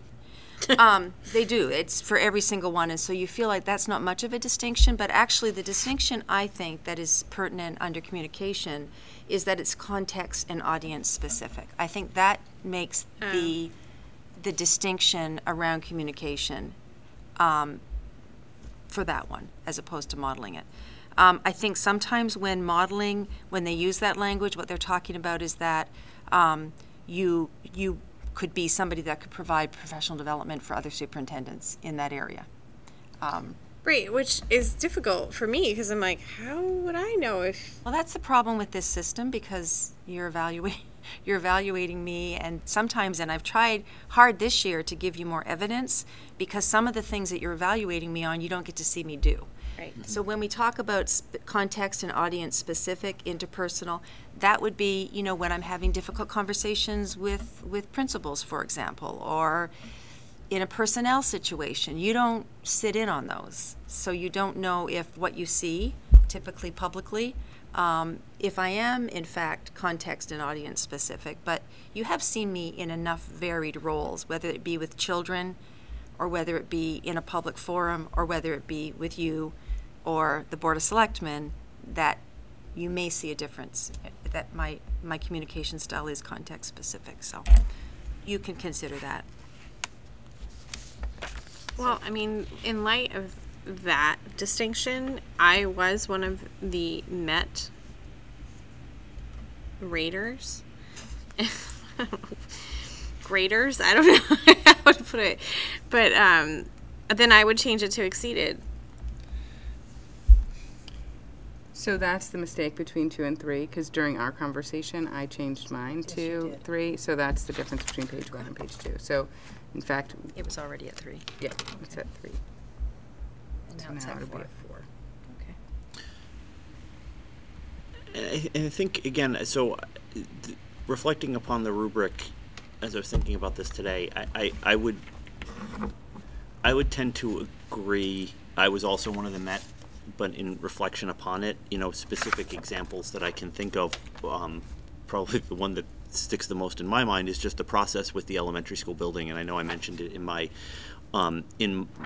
particular evaluation, was the number of different audiences to which you were able to present effectively the same material, but in a very different way, to recognize what was going to be important to the K-1 teachers at Center School versus what was going to be important to the Chamber of Commerce. What were the highlights that you wanted to make depending on the audience? And I did see a real adaptability to that. So, yeah, I think some of the challenges with this system are, in some cases, there's a desire, possibly slightly unfairly, to move the bar every year, but the rubric doesn't move the bar every year. So I think maybe by putting it in a Met, we've gotten used to the fact that this is a strength of yours. And I think and that's not fair. So Well, I think thank that's you. I think that's part of it too. I think that's why we get to set new goals every year, and this is one I've had for 2 years. And Yeah. so it has been a real priority of mine on all sorts of levels, whether it be communicating, really being out in front of it with social media, particularly with all of you, is a really high bar to be able to manage with the increasing speed of social media. But it has been something that I've taken as a very, very critical part of my leadership. And so I appreciate you recognizing it as something that I'm. And I think I would also highlight again, you brought up with the social media, it's a continuous improvement area for everybody, but I think I particularly appreciate also that you've been reflective as things have happened, where you sort of realize that sometimes change in practice is necessary, right? So things maybe that you didn't necessarily think we should be updated on, needed to be updated on right away. Right. We talked about some of the impacts, and that process changed. So I'm just adding to why I'm changing my rating. Okay, thank you. So, just a procedural question here. If we're changing our rating as a discussion tonight, should we keep track and then resubmit to you, or like how does this work? No, I'm just going to keep track on the summary. Okay. That's the only one that gets So this filed. is the missing step that we didn't have the first year. Yeah. Where we got to have this discussion and then come up with, you would come up with your decision, and then the final report will be submitted at the next meeting Yeah, and in many and ways, voted on. Our individual ones are artifacts. They don't actually They're artifacts. they don't actually get submitted, or they're just Just this one. Got it. Right, so. And we'll remove the numbers too, right? Yep. yeah. Yep. I just put Submit those to in DESI. for. It'll be Yeah. public, and But I think your point is, it does, You'll we don't vote. need to, if we change what we submitted to you, we don't have to go back and change it and resubmit it, because that doesn't go Yeah, any that's what- further yeah. anyway. It's Right. just the final one. Got it. and then you'll vote next time. Yep. Okay. Okay, student learning goal 2. I think I got this right. We all 5 had met. I'm not sure if we want to have a discussion about it. Anyone? I guess my only question too is, sorry. That's all right. Is that, so you both sit down and go through this. Do you get the opportunity to read through all of ours, even though we make a summary that highlights it and there are some redundancies, because obviously we have the same things to talk Yes, about? I've read them all. Okay. Yep. And we actually did it together. We sat together and discussed whether or not it was redundant. So it was very thorough. Gave me some great feedback, some great things to think about. Okay. And it'll help when we have this conversation about goal setting too. And next year, we can do it in 2 years. We're just getting good at it. We can take a year off. Okay. Okay, goal 3, operational systems, develops and executes effective plans, procedures, routines, and operational systems to address a full range of safety, health, and emotional and social needs. I don't know if anyone wants to discuss this one. This is already in the exceeds by the majority. Which one are you on? So I don't here, know. I have no idea what I I'm doing. think we just took a big jump. No, here's Am I the problem. jumping? Yeah. I'm jumping to this. They don't exactly line up. They don't. line Yeah, up. the problem under district I'm really improvement. doing a good job. Unlike, you're doing great. Unlike, This is I was in that chair last year. This is not easy. no. I So- actually shouldn't look at it on here. It's not helping. Do you want my help or not? Because Yes, go ahead. if I'm not Sorry. helpful. So the problem here that happens is that under professional practice, there's one goal. Under student learning, there's one goal. But under district improvement, I actually had 2. Okay. So you are giving me a rating, but when you break it down and look at the first of those 2 district improvements, I actually got an exceeded, because 3 of you voted exceed, exemplary, and 2 voted proficient. But then with the opposite, not the opposite, but then under community and business engagement, that was the effective partnerships with families, community. That one was 4 proficient and 1 exemplary. So that would be a place where you might want to have some discussion For the for that Okay, rating. I'm sorry. You said on district improvement 3. 3 of you voted exemplary, 2 of you voted proficient. Okay. And on 4, it was 4 proficient and 1 exemplary. Okay, got it. you're saying we add that together for this. I don't one at know the if you top. add or if you just talk about So we're it. 6 versus 4, if you did add it. Yeah, that's true. Okay. No, I think that makes sense, because then if one person moved on 1, then you end up moving or being a tie. So one of the things that Ellen and I talked about was sometimes the disconnect between what we read in the comments and what I received on the rating. So the comments under operational systems was consistently just many improvements have been made, and how significant that's been around the school facilities, operational system. This includes the new building project. This includes all the work with the director of buildings and grounds. So there was a lot of really positive comments, and then I guess the conversation that Ellen and I had, which sometimes led us to the rubric, was, well, what more would you have liked to have seen accomplished under that goal? And then under the next one, community and business engagement. This is effective partnerships. So this is the community organization, tech, accept, families, cultivating effective partnerships. So that's the same discussion. I don't know if we can pull up the indicator, if that would help. Under indicator 2A-2. I can't tell you how much I hate this document. I genuinely have no idea where we are. For exemplary under 2A-2, creates and maintains a district environment in which custodial and other staff take personal responsibility for keeping the campus clean, attractive, welcoming, and safe, is able to model this element. Proficient is develop systems and procedures for the effective supervision and support of custodial, clerical, food services, and other staff effectively so that the campus is clean, attractive, welcoming, and safe.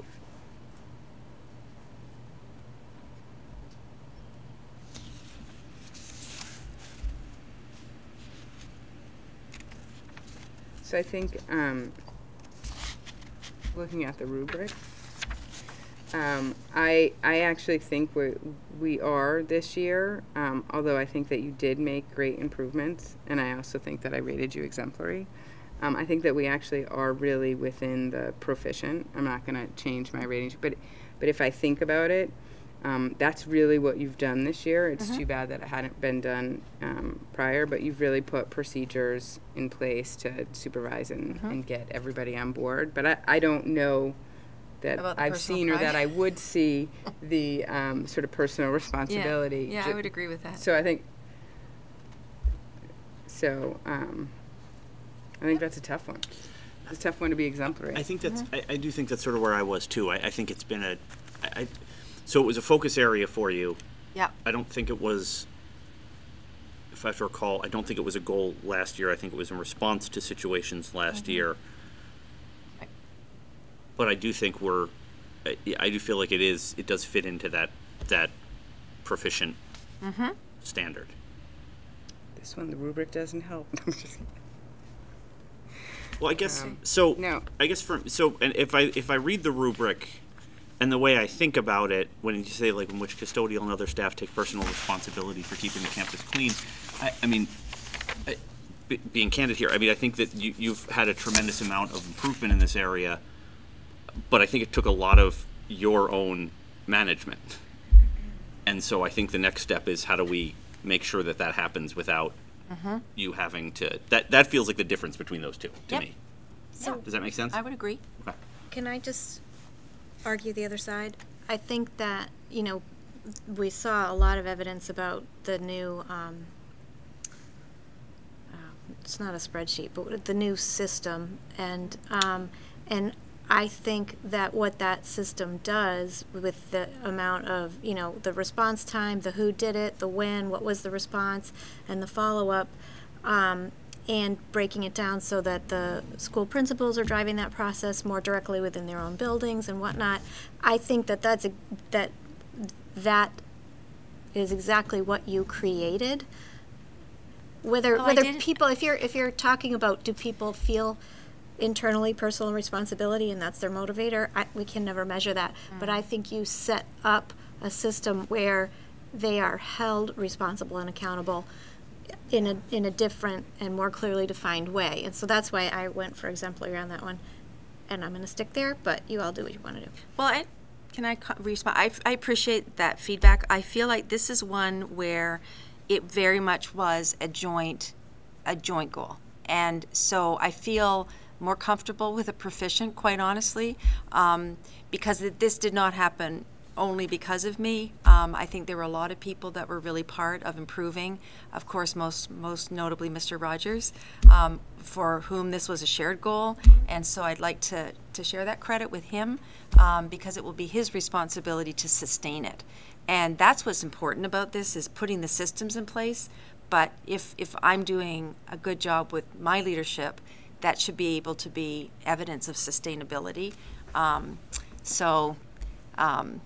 Yeah, I guess. You're not going to talk me down, but I appreciate what It's one of the things, again, for me, it makes this the way this process is structured so difficult, because I do look at that as, so this probably won't be on your goals next year. Well, definitely. So if the systems that you've put in place take hold and maintain that district environment, we're not going to measure you on it next time. So the exemplary won't reflect, like, that's. You will, though. You won't directly under my goals, but that's But we what's will under the crazy about standards, this. yes. Under standard 2, Yep. you still will. Yep, that's a good point. Okay.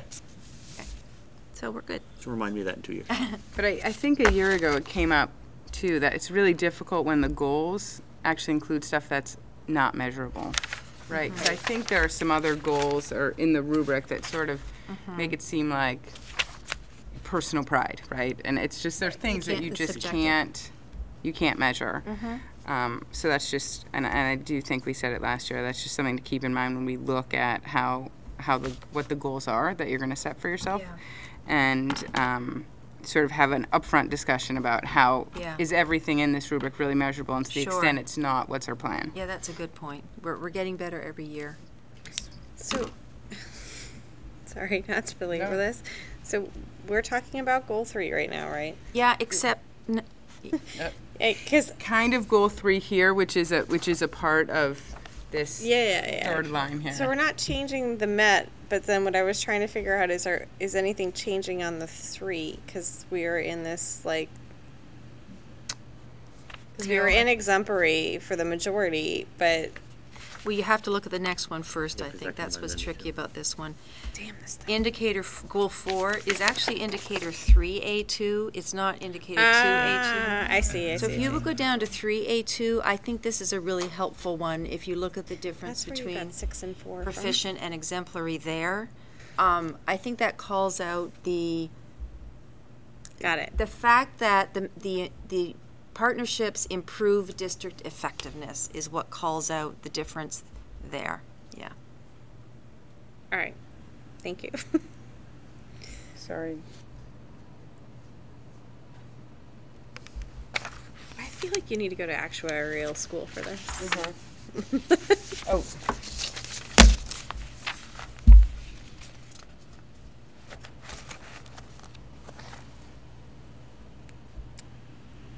Okay. So we're saying we don't need to change that. Well, I think, are we talking about 3A2? Promotes the learning and growth of all students and the success of all staff through effective partnerships? No? Yep. But then it's indicator 3A2 under that one. Yep. And so, do you want me to read out the rubrics? I think they're all looking at it. Okay. Are you? I am.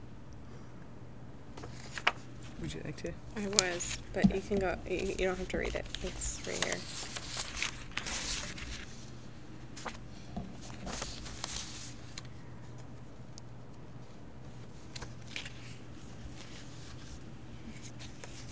That's another one that's just impossible. The community partnerships with community organizations and community members that improve district effectiveness. Yeah, how do you measure that? Well, and really the distinction is increasing the types and numbers, which if you're starting from a high bar, it's hard to. Yeah, what I did differently this year is I prioritized my relationship with as you know, with Accept and with Tech, and with Commerce, and with making sure that I made time to get to those things a priority, because I just was not attending them regularly with everything else that was going on. Because it was a goal of mine, I feel like I met it, because I did, and I gave you evidence of my participation in all of those. But I can't, yeah. So I'm going to add to that, because I don't know that it's just, I think that you worked hard this year to have a different relationship with the Board of Selectmen through the budget process. I think, I don't know if the 300th committee and that the big party last year really falls within this year's, but I kind of think it does, and I think that your visibility there and participation in those events, and then partnership with the HCA, which is really starting to come to fruition, the 26.2 Foundation and the BBA, and that contract, and sort of actually getting back on top of something that we haven't had to deal with in 10 years. So I think there has been an increase just in the past year of partnerships. And you know, or the efficiency with those partnerships.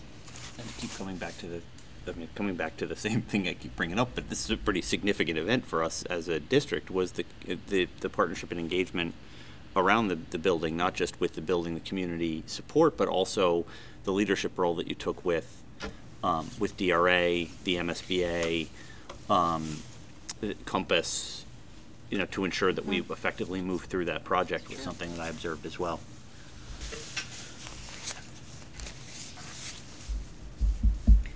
I'm not disagreeing with anything that they're saying. I mean, it's more just making me wonder: are we looking to change something else? Like, that's what I'm trying to gauge. Or are you just explaining where your rating was? Well, I think that the idea would be, right, that if we felt like, hopefully no one comes to this meeting feels like, well, I gave my rating and, my heels are dug in, this is where I'm at. So I guess if you hear other people's reasons for their ratings, then it's an opportunity to say, well, that's not the way I looked at it, or that is the way I looked at it, or, oh, you're changing my mind. Or you can just say nothing. No, I mean, when I look at the rubric, what we were just discussing, the difference between the two is really about deepening the partnerships and continuing to foster those relationships. And improving district effectiveness. Yeah. Which is tough to measure, but that is one of the differences between the two. Like, what is the district effectiveness? That's right. I mean, again, whether or not we're using munis appropriately. So think about it with the budget cycle. I mean, when we went into the Board of Selectmen budget meeting, and this, I don't know if it made it into the final comments, was in one of my comments, but I actually think the pressure, I'll say, to invite Board of Selectmen or involve them in our budget process, it did improve the efficiency. I mean, we basically went into the Board of Selectmen meeting, and Brian Herr said, yep, I watched your process, very good job. Very thorough, I've got no questions. And so, to me, that seemed hugely efficient. I don't, see, that's the thing. Like, I would say that our effectiveness as a district in working with the town has greatly improved since you've been, our superintendent for our district. There's been a huge amount of initiatives that you've had to push through in a short period of time, and the trust that they have in your decision making for any of those groups has increased. So that's why I'm kind of like, maybe we should be at exemplary. That's where I'm going with it. There's nothing I disagree with what's been stated. I think, if anything, it's a reminder of the amount of things that we've witnessed over the year. Okay. So that's goal 4. So can I say, too, because one thing to note is we're going through this process in public, which is always a challenge, and we do have a studio audience tonight as well as a television audience. I think it's important to note that as we're going through this, that there are, for people who are not familiar with this, there are 5 ratings along the continuum, and all the discussions we're having tonight are ratings that sit somewhere between met and exceeded or proficient and exemplary. So I think overall, I want to make sure that the community gets the message tonight that the overall evaluation is extremely positive.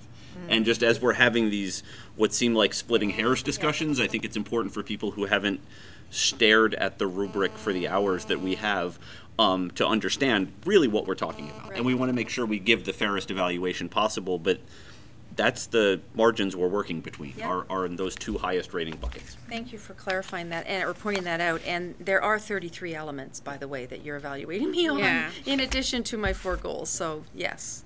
Well, and I mean, I know you and I talked about that this morning, is that the discrepancies that we have as a committee between our ratings are between met and exceeded or proficient and exemplary. They're not between did not meet, significant progress, and no one went no one disagreed going down. It was all about going up. Yeah. So I would echo what John stated. Just going through. Yeah, I think we're 100% top 2 boxes. There. Yeah. So do we want to talk about the general evaluator comments? Did anyone see anything in there that they wanted to add to or, discuss? Were there any other areas though that we were like split that you were concerned about? Well, I'm Did you not sure change that one? I don't think you voted on that final number 4. Yeah, I don't think we Okay. did either. You And had the discussion, I was hearing a lot of I'd probably examples move of mine up to exemplary. Okay. Just on that one. You weren't that one. No, I the assume. one No, I was- was not that one. I would one was move mine. I would move mine as well. Okay. Which Yeah, I mean, I think that I was actually met on that one, and I think a lot of the comments, I agree with everything that you've said. I think I factored that into other pieces, maybe differently the way that you do, so I have no objection to moving it. I'm comfortable in either place, but I'm glad you brought that up. I Then thought that we were. makes it. Which then has the that- roll forward of moving It one of makes- these up to exceeded, right? Yeah. On the So first that page. moves Now- number 4 to exceeded, and then that also means district District improvement improvement goals goals on the goes up to front page exceeded. goes to Yep. exceeded. Wow, awesome, thank you. Okay. it's a good night. You should go play the lottery. So, I think so. Okay, are we ready for page 3? We're only on page 3. This is the longest part. The rest will go quickly. So here we had the rate impact on student learning, and we're already in high, so with the majority being in the high, I don't know that we need to discuss it. Right. But we can. And then there's the evaluator comments. Again, this is where I tried to go before we voted on number 4. I tried to have a representative group of everybody's comments, but if there's something that you had a question about that someone else said or something that you wanted to add, so that it's more comprehensive when it goes, when it leaves our hands, let me know. I was comfortable with. Yeah, I thought the comments were right on. Okay. Do you want to? Good. No, All it was right. great. Great. Uh-oh. Page 8, I think, right? That was a Way big ahead. step. Well, because page 7, there's a complete agreement throughout.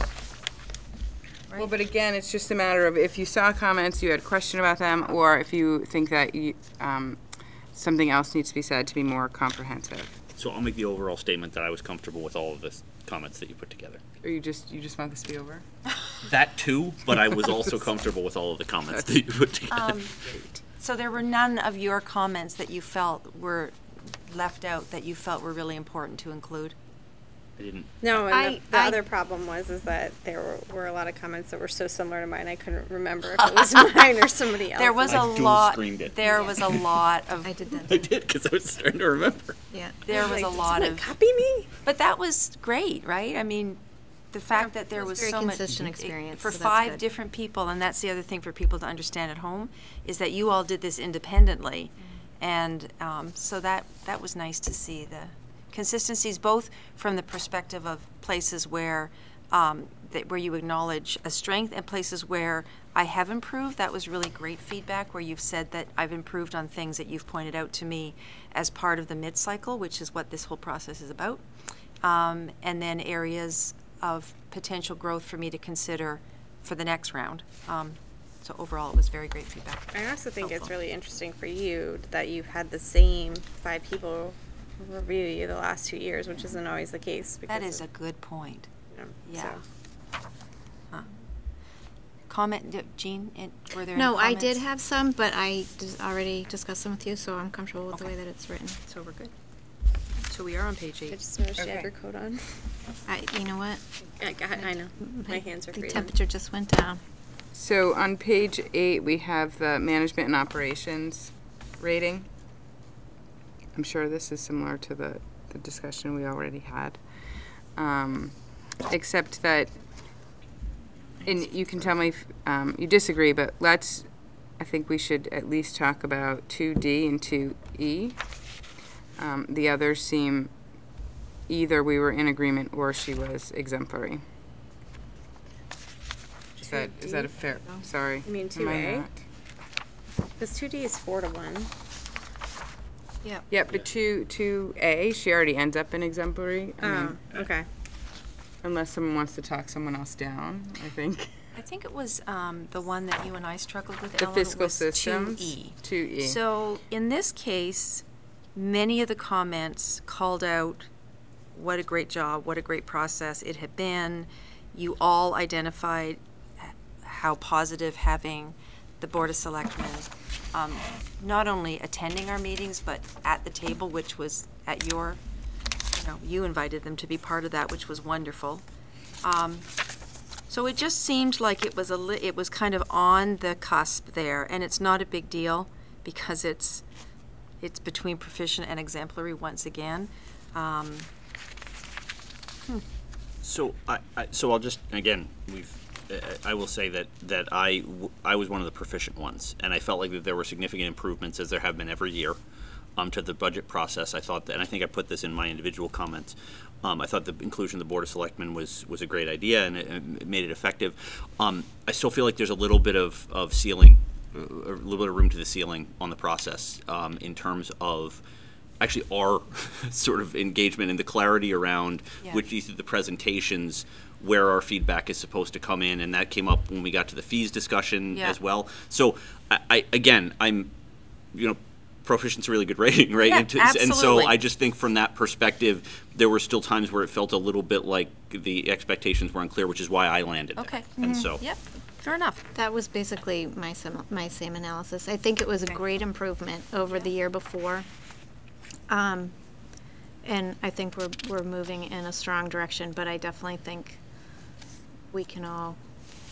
And by the way, I think as a shout out to all of the educators and all of my administrative team, they go through this exact same process. Of course, it's a different rubric for teachers and a different rubric for administrators, and the superintendent has their own.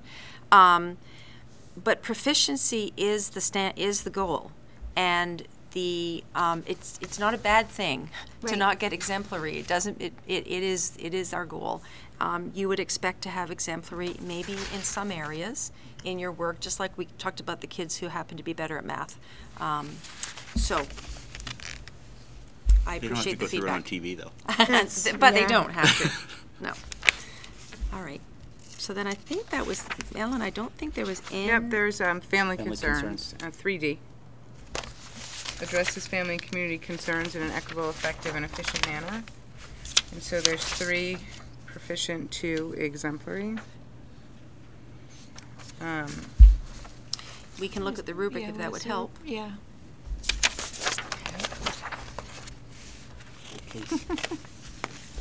There it is. Oh wait, which rubric? Which number? 3D. 3D. 3D. Family Proficient. concerns. Do you see it? Mm-hmm.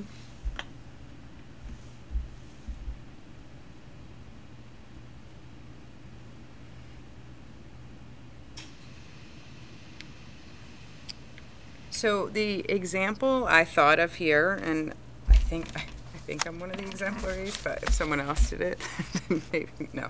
I'm one of the exemplaries, and the reason I did it is I thought that and it's in my comments, but sort of the lack of concern or the proactive communication around changing the principal and the leadership team at Elmwood was very well received. So the change was very well received, and I take that as really positive feedback on proactive communication and something that we haven't seen before when changes like that are made. I mean, generally there are at least some questions, and to me, I really appreciated that, and we can take the Hopkins proactive communication also into account here, but I think that we're making a really big effort to keep people informed before making changes, and it's working out really well where we're not getting the negative feedback. I agree with you. I was the other exemplary, I think. But in what I would just add to that is that the work that you did with the principals to increase the consistency of newsletters and communication approaches as well, I think also just bolsters that, what Ellen just said. But I think, we've already said several times tonight at this table about how you have tailored your response, approach, plan to many audiences. And I think routinely when I go around town, I always hear from across the town what a great listener you are, how approachable you are, and that is definitely something that has had a positive, waterfall down through the rest of the district, and I think gone a long way towards reducing the complaints that we tend to get or have gotten over the years. Sorry, were you? Yeah. Okay. I was whining. The only thing is, the things that, and this may be a difference, bucketed a lot of what you just talked about into communication, not necessarily family concerns. And addresses family and community concerns in an equitable, effective, and efficient manner. Again, we're playing at the highest margins here, right? I was one of the proficient.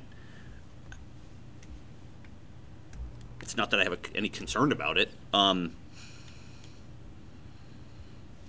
So a couple other things, just if you're wavering, that I put in the family and community concerns bucket are the school calendar committee and conversation and recommendations that we had at the beginning of the year, the public forum that we just talked about right now around math pathways.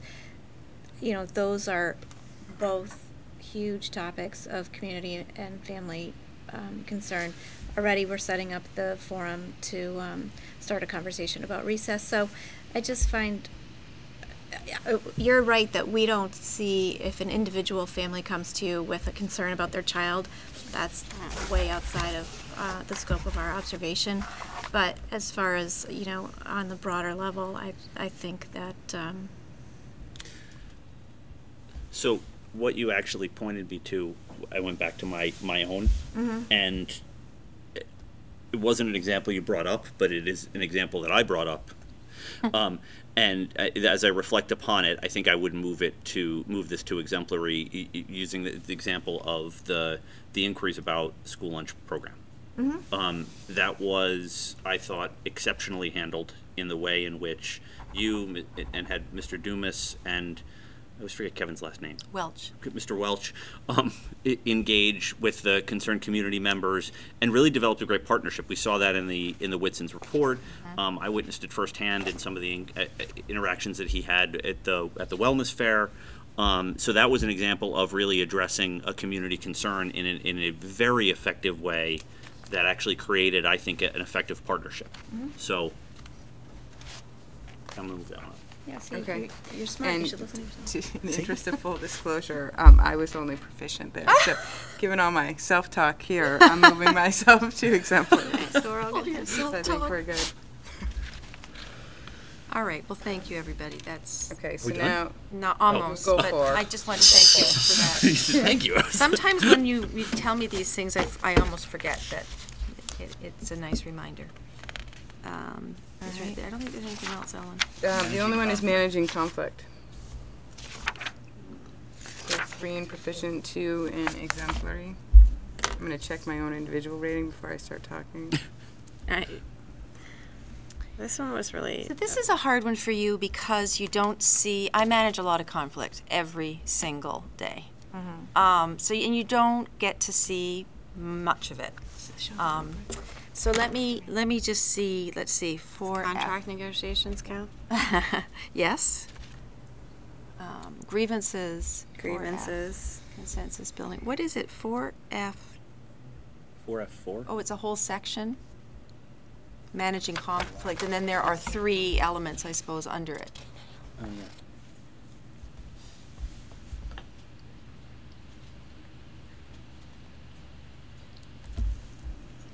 So if you look at the rubric, I did rate myself as exemplary at the beginning of this year. And because these are all things that I do.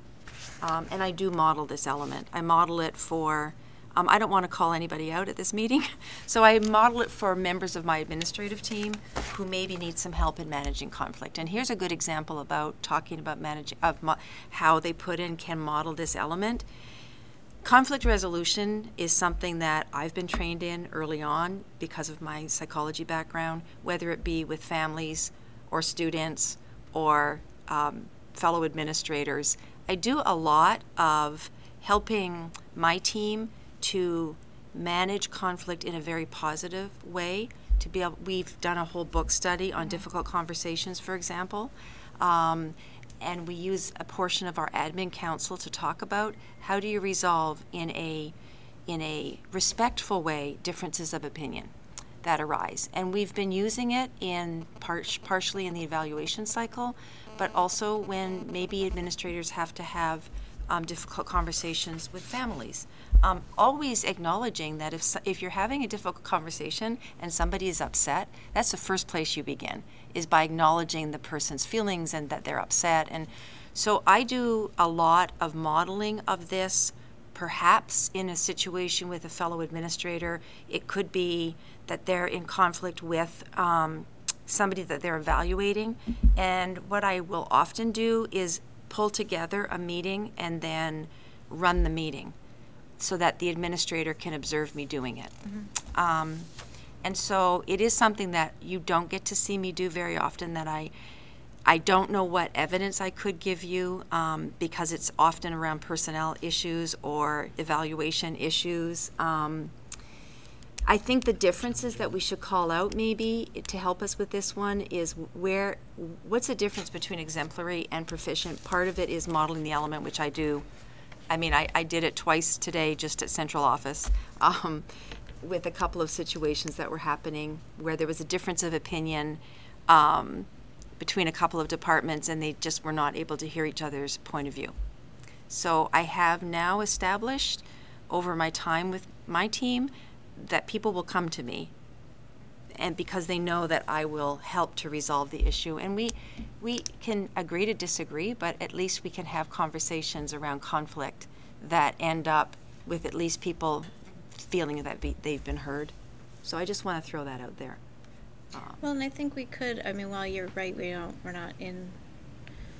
don't belong as part of those conversations. We can observe from the agendas that you showed us from the admin meetings that is an ongoing, because I know the Difficult Conversations book was actually last year, but I was pleased to see, it was. But we did the follow-up this year. Right, and so that's what I was going to say. So I was pleased to see on the agendas that is still remaining a consistent and the principals will quote, they will call it out when they're saying that, this is something that they've used. But phrases that come out to me in this one is provides professional development for the administrative team. So that's the book study that we do. And then in the second section, constructive and respectful manner and empowers and supports administrators to use these approaches. So that's under exemplary. And then the final one is encouraging dialogue and different points of view. I do that all the time. So I think this is one I feel strongly about, although I know, I've given you many, many examples, but I do feel that this is a strength. You can tell because I've talked about it more than I have weighed in on many of the other things, so.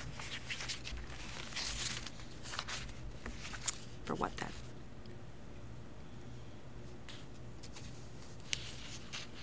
So it's interesting then. Why did you rate yourself proficient? You didn't. Where? No, She She rated exemplary. You did? Yeah. On the rubric I did. No, I meant like in You mean when I did my self-evaluation? I guess I was coming from a place, that's a great question, Lori. I guess I felt for myself that I wanted that to be the beginning. So this is an evaluation, you're evaluating me, and as you've said, this is the second year that we've been a joint team. So I wanted to begin at a place that was proficient and I guess have the opportunity to have the kinds of discussions we've had tonight, which is if that's where the beginning step is, do we believe that she's exceeded it?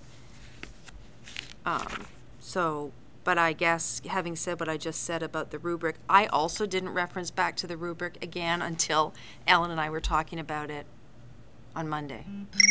Sorry.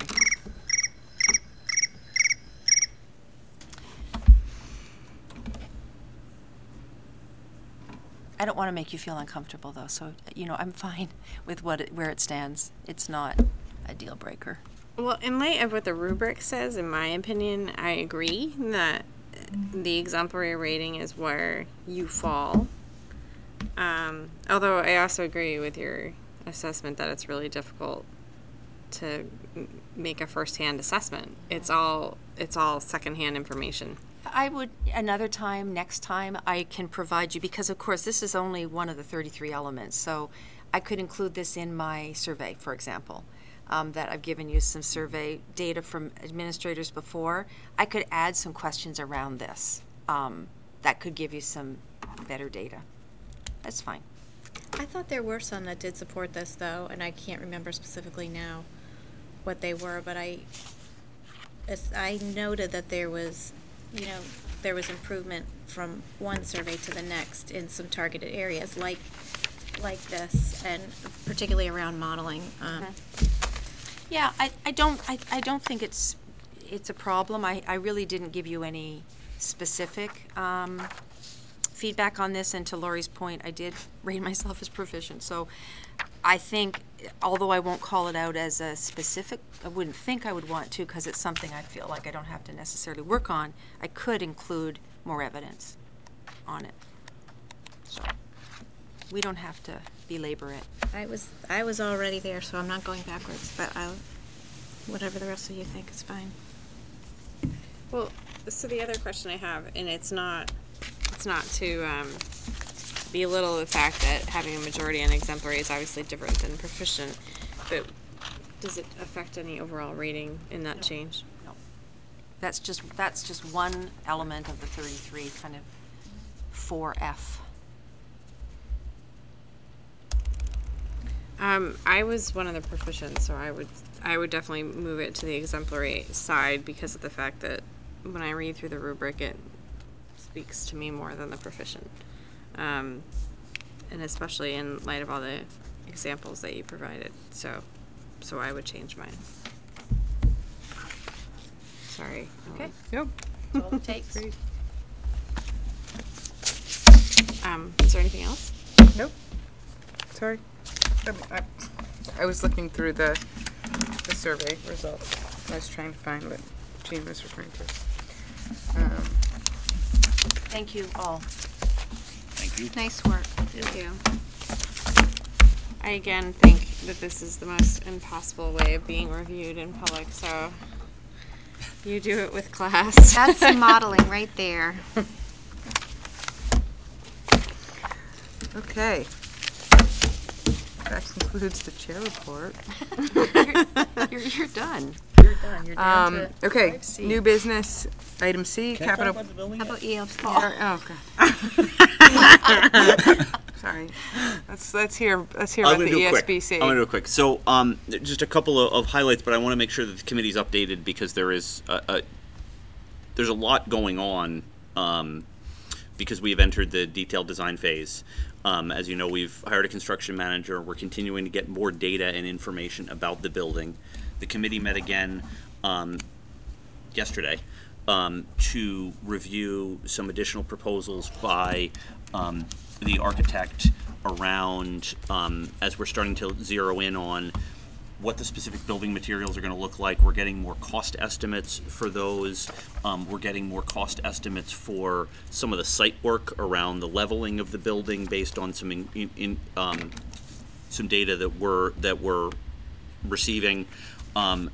There are, as you would expect in this process, as we get into detailed design, there are decisions we're making around building materials, around building structures that do nothing to in any way take away from the incredible educational experience that it's going to be, but quite frankly, I guess the best way to put it is make the building look a little bit different than some of the pictures that have been shown. So to that end, we have been discussing how, following town meeting, do we just be able to give the public an update on where we are in the building, what are the decisions that are making, what does detailed design mean, who is the construction manager, and what is the update to the timeline. So as an elementary school building committee Dr. McLeod and I discussed some ideas for how to engage with the public, so I'll be working with the chair to set up some opportunities there too. It's all progressing, I think, really positively. We continue to be really pleased with all of the teams that we've hired, including the construction manager, and biggest thing is we remain on time for opening in 2018. That's what I was just going to ask. Are we still on time? We are still on time. Is there going to be an update at town meeting? There is Yes. not, oh, there is? Sorry, today they said yes. I Oh. didn't think so either, but apparently, Today they said- when they talked Norman about said they reports, so It they just must. seems like, yeah, that seems like a great opportunity, that just Joe at was the doing beginning it. at reports. No, Just if John, that's not the things are changing information a they little had bit. given you, but then when we went today, under reports, they said that ESBC, I mean, Joe and, probably Joe and Mike. But they did say they were giving a report. Something about ESBC, you didn't. We're getting an update on the library too? No, but that was asked. That was asked, right? They did not put in for a report. Did you notice that half the building is gone though? Isn't that amazing? Of the library. You can see Yeah. how the two buildings are separate. It's fantastic. Yeah. Okay, are we ready? 5C, capital project article warrant number 16-057 in the amount of $6,057. For our consideration is the request and recommendation of the superintendent for payment of the invoice for a capital project invoice is appropriated in Article 24. This is recommended motion before you. Are there any comments or questions on the motion? I would seek a motion to approve the payment of warrant number 16-057 in the amount of $6,057 to the vendor as outlined in the warrant. So moved. Second. Motion by Ms.